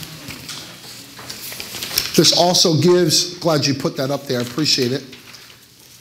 It gives some resources. So, in this book, okay, this is the book that Pastor Ron's going to be going through. All this is an overview of this. This is an overview of this. They may not going to have this yet. They're going to have this. But we're leading them to this. Amen. Because this has resources. Okay? And so part of helping people to learn is pointing them to resources. So learning to follow Jesus. So when it says discover your style, okay? It's meaning when you're sharing Jesus with someone, what's the style you use? In this book, it goes over different styles of evangelism. I never knew that. It's good to know. I am not a confrontational guy. So my style is not confrontation. The gift that God has given me, I'm more relational. I don't know, I just feel good at listening. So when I'm sharing my faith, I listen more than I talk. Who did that? Jesus. You remember the woman at the well? She gave up all the goods. And she was like, oh my goodness, I did not know that. Wonderful. What about your husband? No, the man that you're with, that's not your husband. And them past 4 dudes? Oh my goodness, I can see that you're a prophet. And Jesus said, let's cut to the chase. The water I give you will become in you a spring of living water welling up inside of you, so you don't have to come here and keep drinking water. She goes, I want some of that water. He goes, wait, but you got to go call your husband. Yeah. Because if you're going to taste the water that I have for you, you got to be willing to give up that nasty stuff. Because the stuff I got, you can't compete with. She's like, give me some of this water. The Bible says she went and shared her testimony and won her whole town to Jesus. And he said, now that we see Jesus, we no longer believe because of your testimony, but we taste and see ourselves that he is good. Amen. So again, learning your different style, learning your style. Here's another resource. Come to church. That's a wonderful resource. Next slide. Attribute number 5, learning to love God and others. Matthew chapter 5, 43 to 45. You have heard that it was said, love your neighbor and hate your enemy. But I tell you, love your enemies and pray for those who persecute you, that you may be sons of your Father in heaven. He causes his sun to rise on the evil and good. He sends rain on the righteous and the unrighteous. What did you notice about that? Love your enemies. Oh gosh. Watch it. It's kingdom. It's the kingdom of God. This, you're like, oh, but it's hard. Yeah, it's hard because we're not used to operating in the kingdom principles. This is why learning to follow Jesus is not loving people who love you. It's loving those who don't love you. Well, man, Jesus, this is tough. It is tough. But the more you're with Jesus, the more you become like him. The more you're with him. Listen to me. You become the people that you roll with. That's why the scripture is clear. Bad company corrupts what? Good morals, good judgment, good character. But that's why we want to spend time with Jesus. Jesus, our model for learning to love. John 3:16, for God so loved the world that he what? He gave. John 13:34-35, a new command I give you, love one another. As I have loved you, so you must love one another. By this, not by your preaching, not by your witnessing, not by your laying on of hands, not by you praying in the Spirit, not by you speaking in other tongues, not by how much you give in the offering, not by how good deeds you've done. No. It doesn't say that. By this, by the way you love, all men will know that you are my disciples if you love one another. And then here's Jesus. Jesus, the King of Kings and Lord of Lords. In the same chapter, what did Jesus do? He took the role, not of a king, but the role of a servant. The reason why he was able to take the role of a servant, because he already knew he was king. Amen. He had nothing to prove. When you know who you are, you know who called you, you know where you're going, you got nothing to prove to nobody. That's why you can scoot down to the lowest of the lowest of the lowest of the lowest, because when God calls you, can nobody change that. Amen. Jesus was awesome because he knew who he was. Yes. As followers of Jesus, if we know who we are, we will go to people who he's called us to serve, regardless on our status on this planet Earth. Amen. It's about who we are in Christ. Yes. And our prayer is that everybody would know him. Everybody. Okay. Luke 23:34, Jesus said, Father, forgive them. Okay, but you're like, nah, Pastor, that's all good. Jesus, he got to forgive them. What about Stephen? Oh, yeah. Stephen was the first martyr. And what did Stephen say while they were stoning him? Father, forgive them.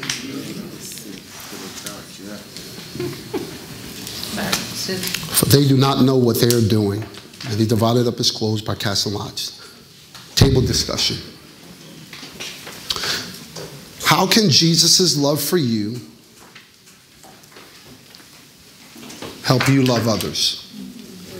And the second question is, who do you need to love and pray for?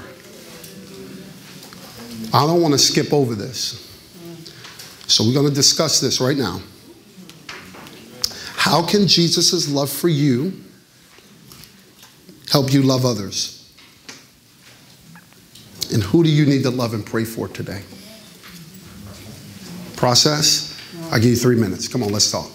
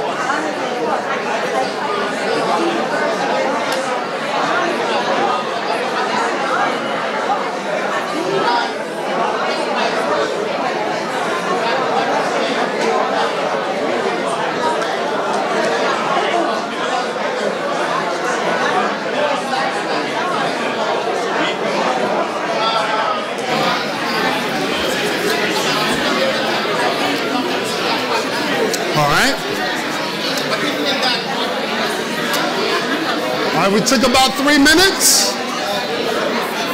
3 minutes. Awesome.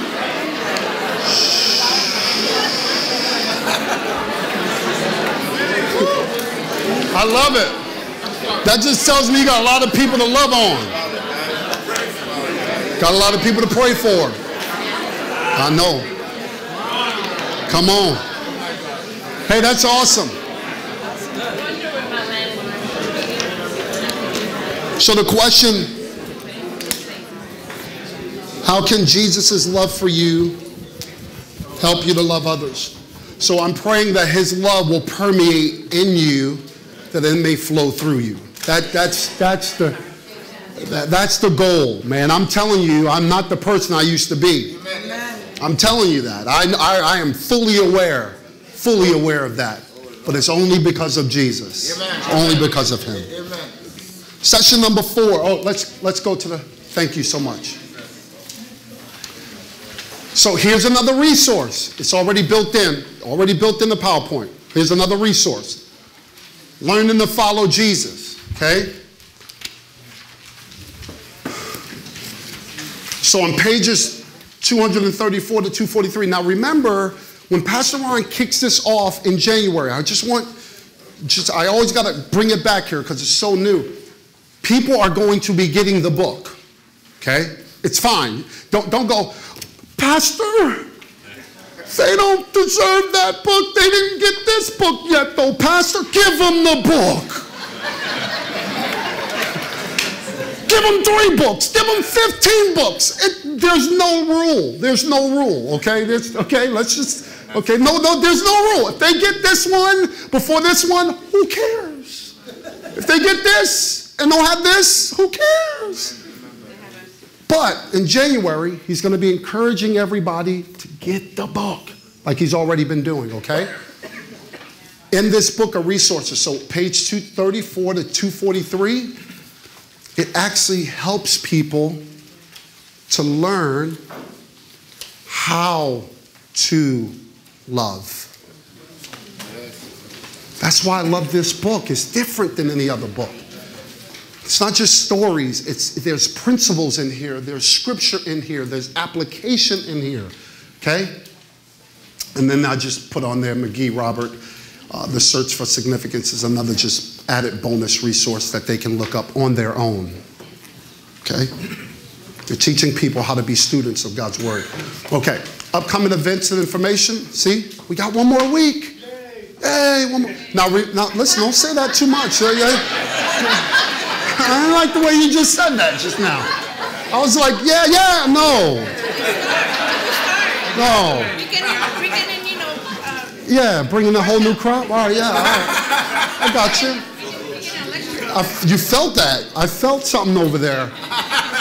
We got one more week of class. Now remember, we just did 4 weeks or 3 weeks. So you're like, this is long. Listen, you did the whole thing. It's going to be 1 week at a time, so it's not going to be long. It's going to be short, but we did it all in this conference, okay? So we got one more week. Hey, First Steps, read First Steps, pages 24 through 31. When they read that, obviously it's going to take them to the end of the book. For some people, this will be the only book they've ever gotten through spiritually. We celebrate that. Great job. That's awesome, okay? Water baptism, February 15th, right? Bridge groups, we're always pointing same information. Hey, don't remember, circle in the calendar. It's going to be a lot of fun. Focus seminar, February 18th, right? This is going to help. Oh, something about something that somebody said earlier. I think it was you, Pastor Ron. Could have been something you said. Okay. When people, the First Steps class,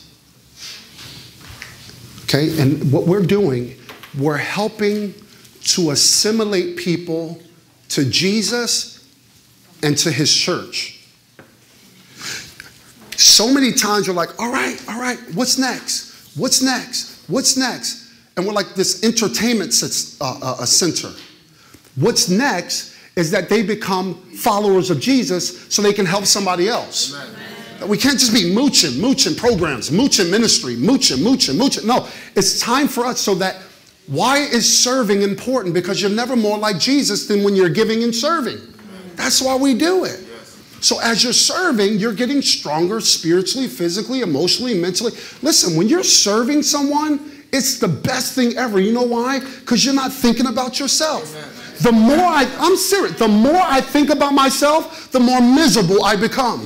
The more I serve someone, the more I become like Jesus. I want to be more like Jesus, you know what I'm saying? Remember when Jesus was feeding the 5,000? And this was so funny, man. He's about to, feed them or whatever. Jesus is like, because I can imagine myself being one of the disciples, you know what I mean? Because I'm from Brooklyn. I'm just being honest. I'm just from Brooklyn. So they've been like, Jesus like, hey, listen. See all these people? Well, yeah, I see them. Feed them. My mind starts going. You know what I'm saying? I'm just being honest with you. I'm like Jesus. You're tripping right now. Maybe you had a bad day. The first question: where are we gonna get this food? Yes.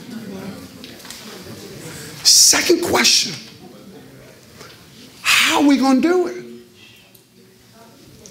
Third question: I gotta do it. Questions, that's all, just questions, just questions. Jesus said, no, the disciples like, I got it. Send them away. That's in the Bible. Jesus, let me make this easy for you. If we send them home now, it's still light outside. They hit the local bodega, we're good. We're good. Jesus goes, they're going to fall down on the way home. You feed them. And here's this little boy. It was Andrew. Andrew's like, yo, we got this little boy's lunch. I think they were like joking, like, ha ha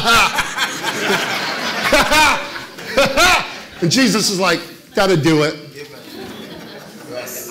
Hand it out.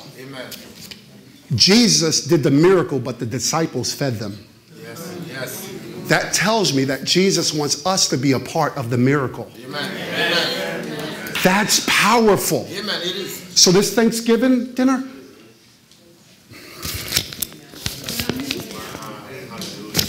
y'all gonna go. Pastor Ron bugging.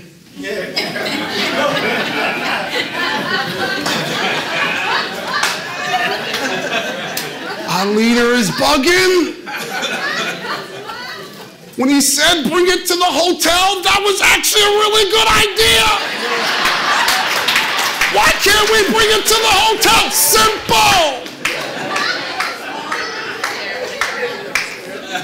Strategic. His house. Come on. His house should be a house where there's unlimited resources. Sorry, Pastor Ron.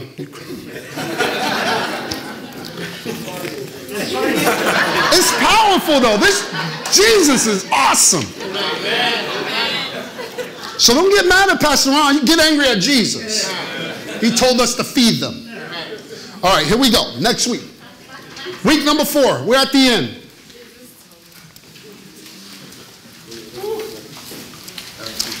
This table discussion again. Hey, we're going to be connecting again. We're going to review of the 7 attributes. We're going to overview the last 2 of praying and managing. Praying and managing. Then we're going to provide some application. So see how the classes are just very, very, very clean, same exact way. Keeps it consistent. Okay. Again, table discussion. Always start with a discussion. How was your time this past week? Table coaches, make sure you engage. Describe one way you have changed. See that? Since you started following Jesus.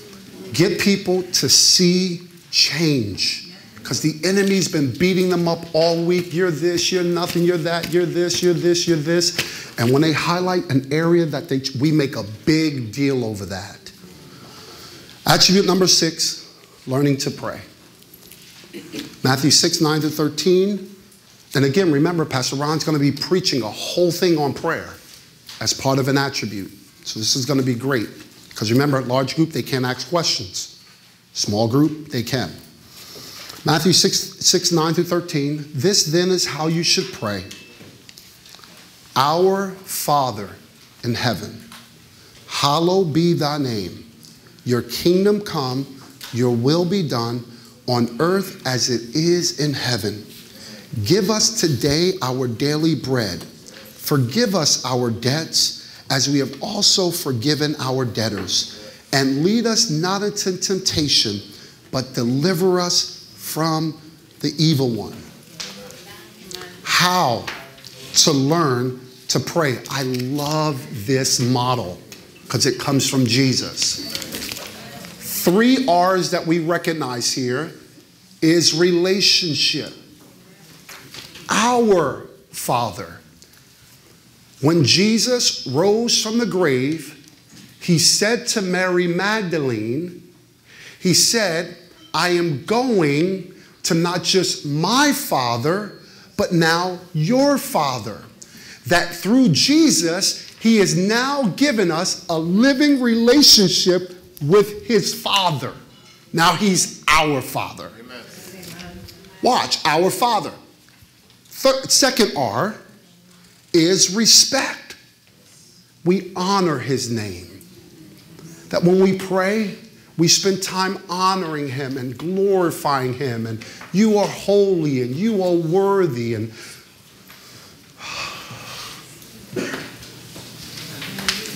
reign.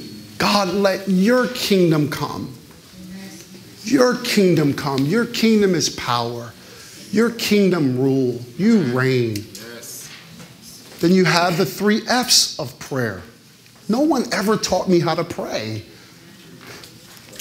In this class, they're going to learn how to pray. Amen. Food. Give us our daily bread. Our needs. Lord, provide for our needs. God cares about our needs. Why does it say daily? I just wish sometimes with God, he would go, I'm going to provide right now for the rest of your days. You know the problem with that? I won't go back to him. Yes, sure. He wants me to rely on him every day. Every day. Second F is forgiveness. Lord, forgive us, for we have sinned against you. There should be a time in our prayer time where we say, Lord, search me, O God. Yes, yes. Renew a right spirit in me, O God. Lord, is there any area, and this is what we do in prayer, we allow the Holy Spirit to illuminate his light on our life. Oh God, I knew I shouldn't have spoke to that person that way. Lord, I'm treating my spouse this way. That's not right. I shouldn't have kicked the dog yesterday. I got to go back and apologize for that.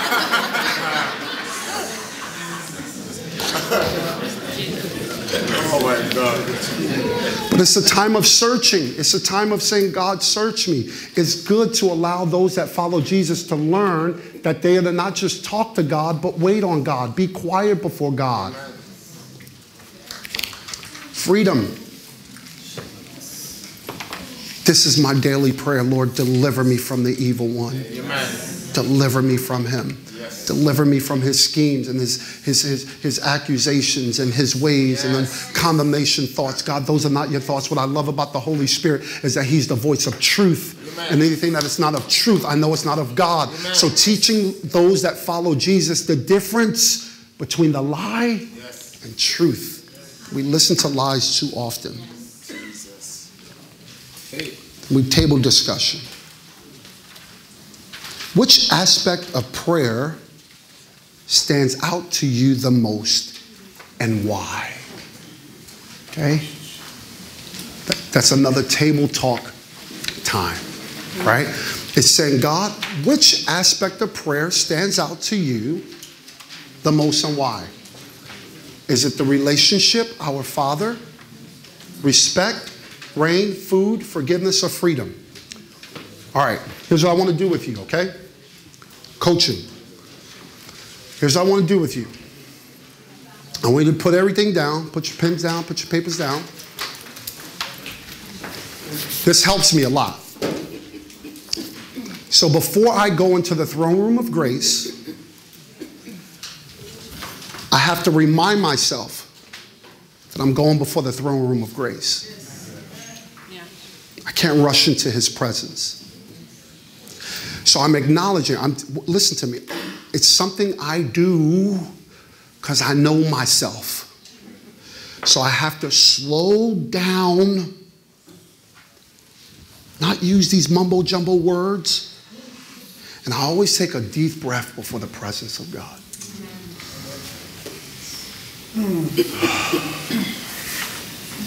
I take my hands, I place them to my side. I said, God, I need your presence. And I tell myself, but I know it's the Lord speaking to me, you are my Father. And I don't move until I feel that spirit break. I go, God, you're my Father. And I tell myself, Jermel, you're before his throne. And I don't move until I come into agreement with my mind, body, and spirit. I need everybody there. And I'll just wait. God, you're my Father. And I say this. God, you are God. I am not. And you're listening to me right now. And my prayers are coming before your throne. What happens during this time is that anxiety and the enemy of distraction is trying to get you. So you got to quiet your spirit. Shut everything down and off. And wait. Don't move until you can see yourself around his throne. You wait. When you know that you are around his throne, something will begin to happen in your inner spirit, and it's called the awe of God. And out of the awe of God, what will blurt out is not your needs or wants. It is simply worship. Hallowed be thy name. You are holy. You are worthy. You are worthy to be praised. See why you got to get up in the morning before everything else? See why you can't be having distractions, or the kids talking to you, or the TV on, and all these things? Because you got to say, God, I'm around your throne. The throne room of grace. And here's what I'm doing in this time. I'm allowing heaven to touch me. Touch me, oh God.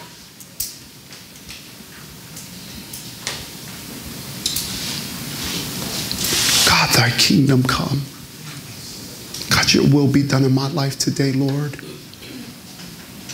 God, I don't see the situations I'm going to get into today. I don't see the conversations, Lord, but you see me and you know me. What I'm doing right now is I'm waiting for the peace of God to settle my spirit. And what I'm actually doing is working my way strategically through the Lord's Prayer.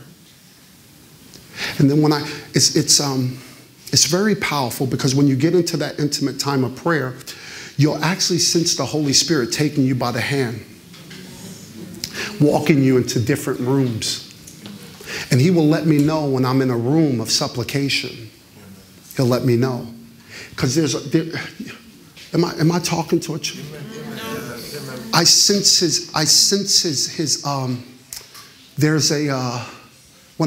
there's usually a prompting. A prompting, like a teleprompter. Like most people, like the President of the United States, he don't just go off the cuff. He's reading a teleprompter. And as he's reading a teleprompter, he's reading exactly what it says. Do you know that we have a teleprompter in heaven? That's how we begin to learn how to pray in God's will. So I'm allowing the Holy Spirit to take me through those rooms. So I say, okay, Lord, what room I am? Ooh, Lord, forgiveness. I humble myself again. Lord, wash me. Purify. And then I don't hear condemnation. He's washing me. Amen. Purify me. So what? When I get up from that, I don't feel the condemnation no more. I've been washed. I don't bring it up again. Why would I bring up something that's already been forgiven?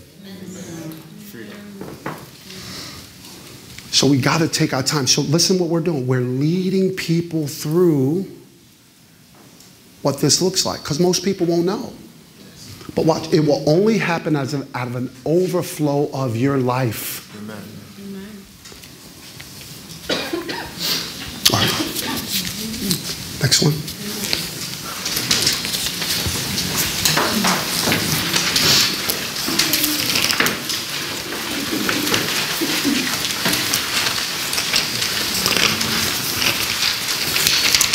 Learn to manage.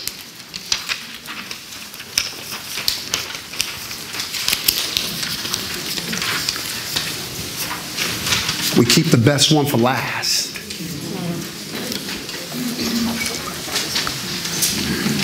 Do not store up for yourselves treasures on earth where moth and rust destroy, where thieves break in and steal. But store up for yourselves treasures in heaven where moth and rust do not destroy, and where thieves do not break in and steal. For where your treasure is, there your heart will be also. What do you notice about managing in this verse? Storing? I didn't know that I can have treasure in heaven.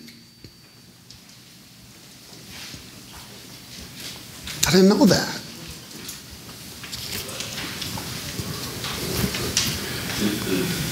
Name for me two things. Two things.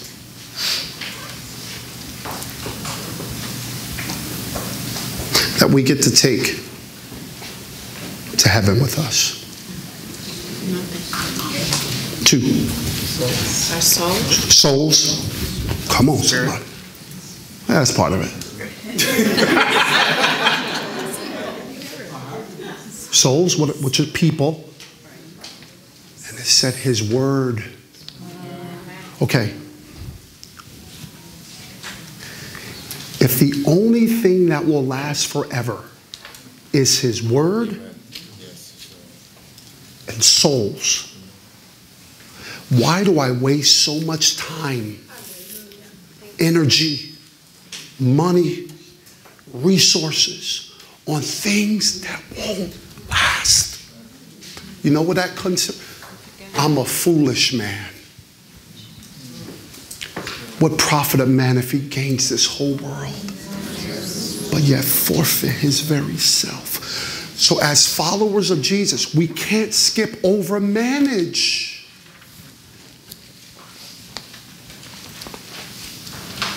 Observations. Do not store up for yourself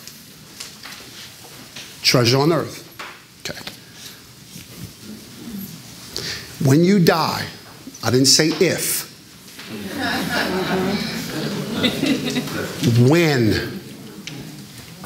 When you die, you can't take nothing with you.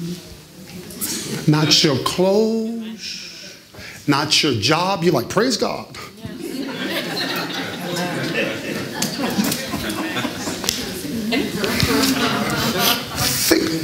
Think about that. Somebody else is going to spend your money. Did you know that? And they're going to go like this. We loved him or her. We loved him. Loved him so much. They're going to spend your stuff. They're going to take your home.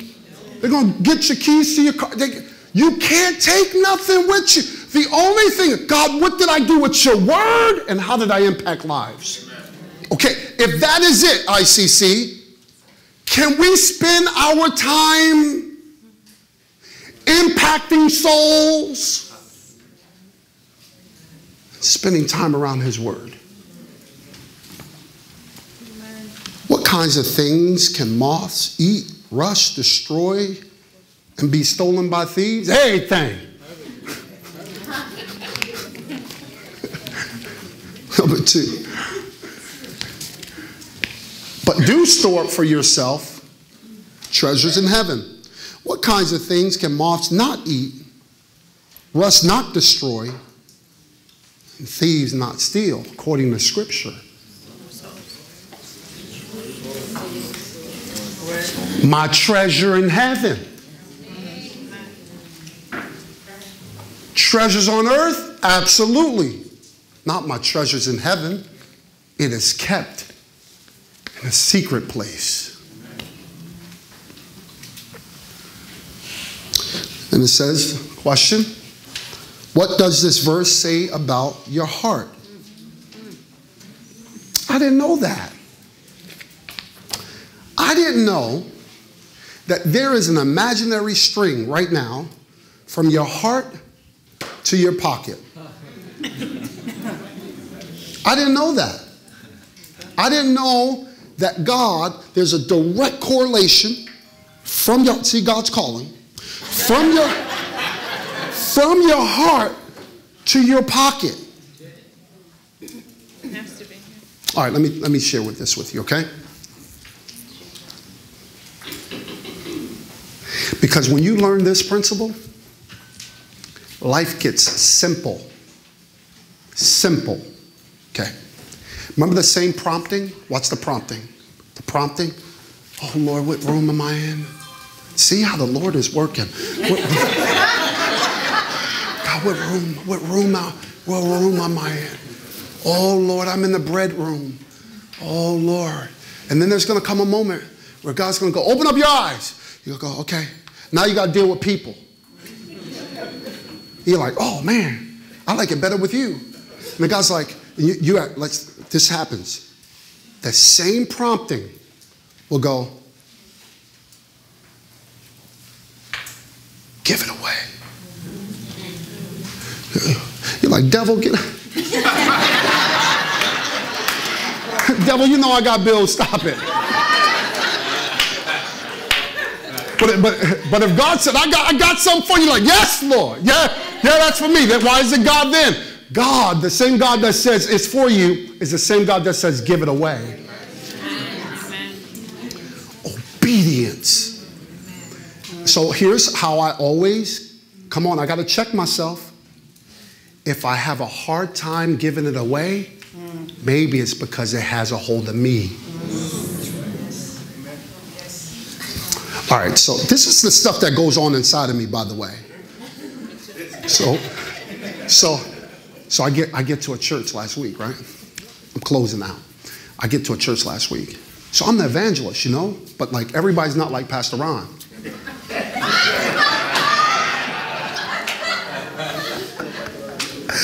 Pastor Ron does such a great job. That's why I'm like, I told my wife, I was like, my wife goes, all right, babe. Oh, you look at you smiling going out the door. I said, I am, because I'm going home. Like I love, like whatever. So I go to another place. I go to places.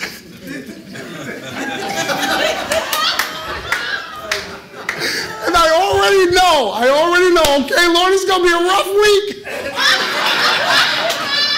But God, I'm trusting you, oh God.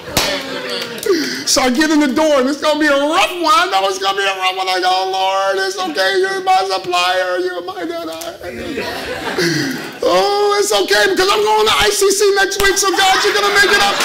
You're going to make it up. Oh, Lord, you're good. I step out of the car, and God says, give it away. I go, give it away?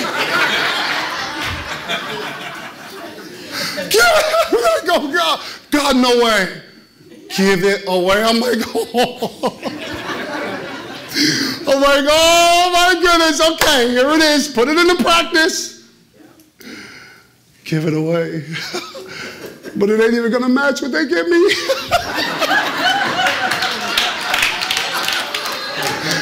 like, oh Lord, I'm in a deficit. God's like, I said, give it away. I'm like, you know what? Oh, the prompting. There was a young girl. They're doing Speed the Light, and it's a pastor's daughter. And she said, she had a little thing, a little paper. And she was holding up a paper. I said, what'd that paper say? I shouldn't have asked the question.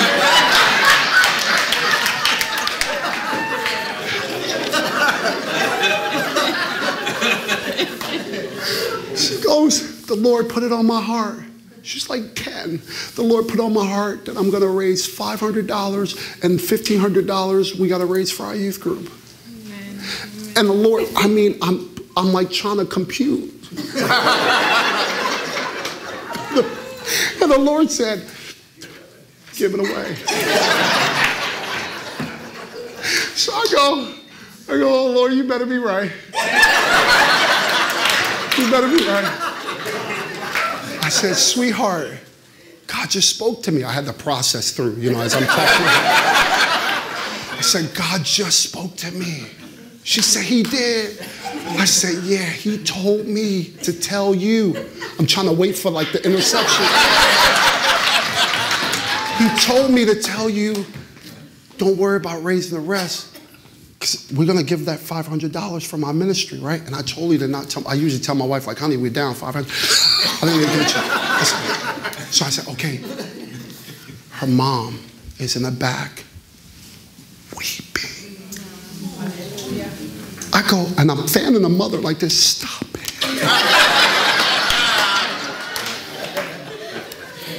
She goes, you don't know what God did in my daughter's heart this past weekend. Listen to me. I'm starting to understand this stuff now.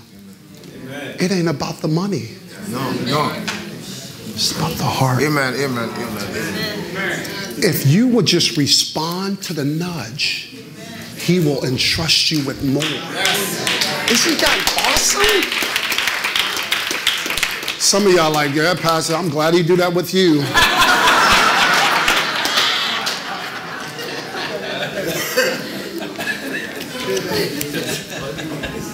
Share stories of when God came through for you, because it needs to take off the edge on talking about resources. Part of following Jesus is we got to learn how to manage when he says give it away. Amen. All right, next slide.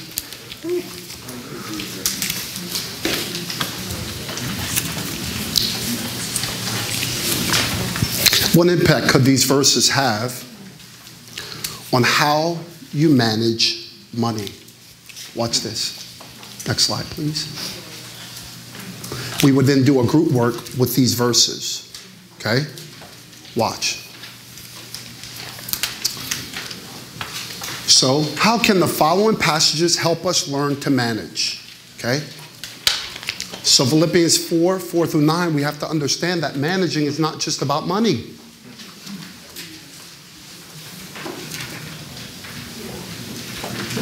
The mind. The mind. Matthew 6:19-33 and Malachi 3:10. We're called to manage our finances. But look in Deuteronomy, Luke, and 1 Timothy. And again, remember, if we have more time, we're going through these verses. I'm going to manage my body. My temple. Words. That's a hard one. Do you know that in Scripture we're going to be accountable for every word we speak? That's scary. That's just, makes me think about how I speak to people, how I use my words. I'm called to manage my words. I'm to lift up, not to tear down. Jesus. 5, Genesis 2:2-3, Psalm 90:12. My time.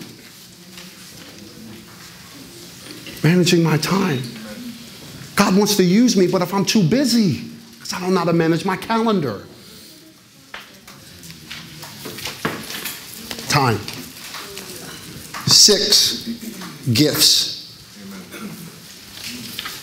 God, you want to use my gifts.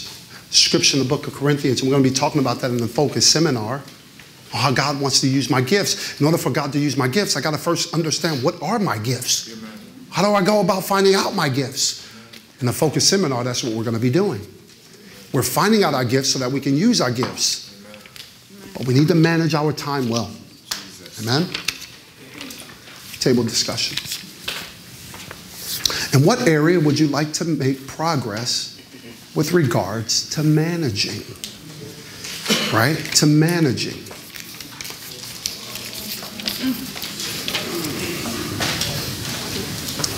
So one of the things I love about being a born-again, spirit-filled follower of Jesus, he taught me how to manage. Okay. Do you know why I love tithing? You know why I love it? Because it organizes my resources. Do you understand that when you tithe, you're actually telling God, God, you own the whole thing? Amen. We already know this. God doesn't need our resources. Amen. But when we tithe, we take 10%. Why is 10? 10, that portion actually represents the whole. So when you give the 10, what you're saying is saying, God, not only does the 10 belong to you, but you own the whole 100. Amen. It's yours. It's yours. It belongs to you. And so watch this. Every single week, I get to tell my money, you don't own me, dog. You don't own me. So that spirit that's on it, don't jump on me. No. I use you. You don't use me. Amen. Amen. There's a spirit on there. So every single week, when I get paid, I kick that spirit. Yes. It belongs to you, Lord. Everything belongs to you. You can nudge me whenever you want. You can tell me what to do. You can tell me where to go. But Lord, I just want to be a good steward of what you give. If I'm not a good steward of earthly resources, why in the world would he entrust me with kingdom resources? So I want to be a better steward. So we would then talk about that progress, all right? I know it's 12 o'clock on the dot. Pastor Ron, he gave me 10 minutes to preach last night. And I'm telling you, come on, we landed that plane. Not yet, Pastor Ron. Look at him getting up there. I'm landing the plane. I'm landing it. Again, take a moment.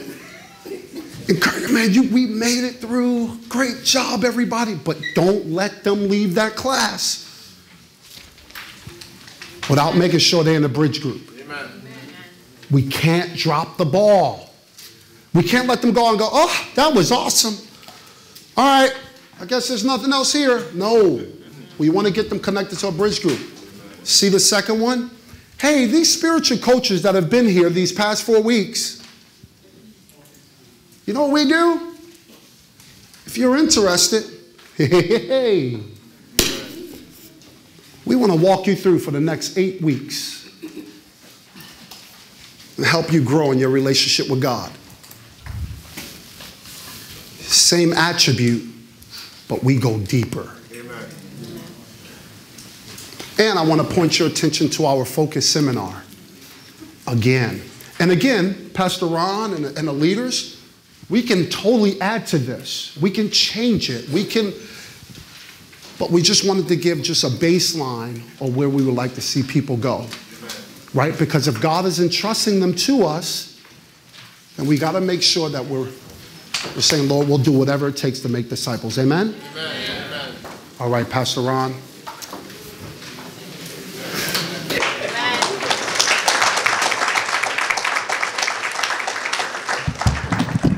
Yeah, so when Jermel goes to one of those churches that don't treat him well, who's his next call?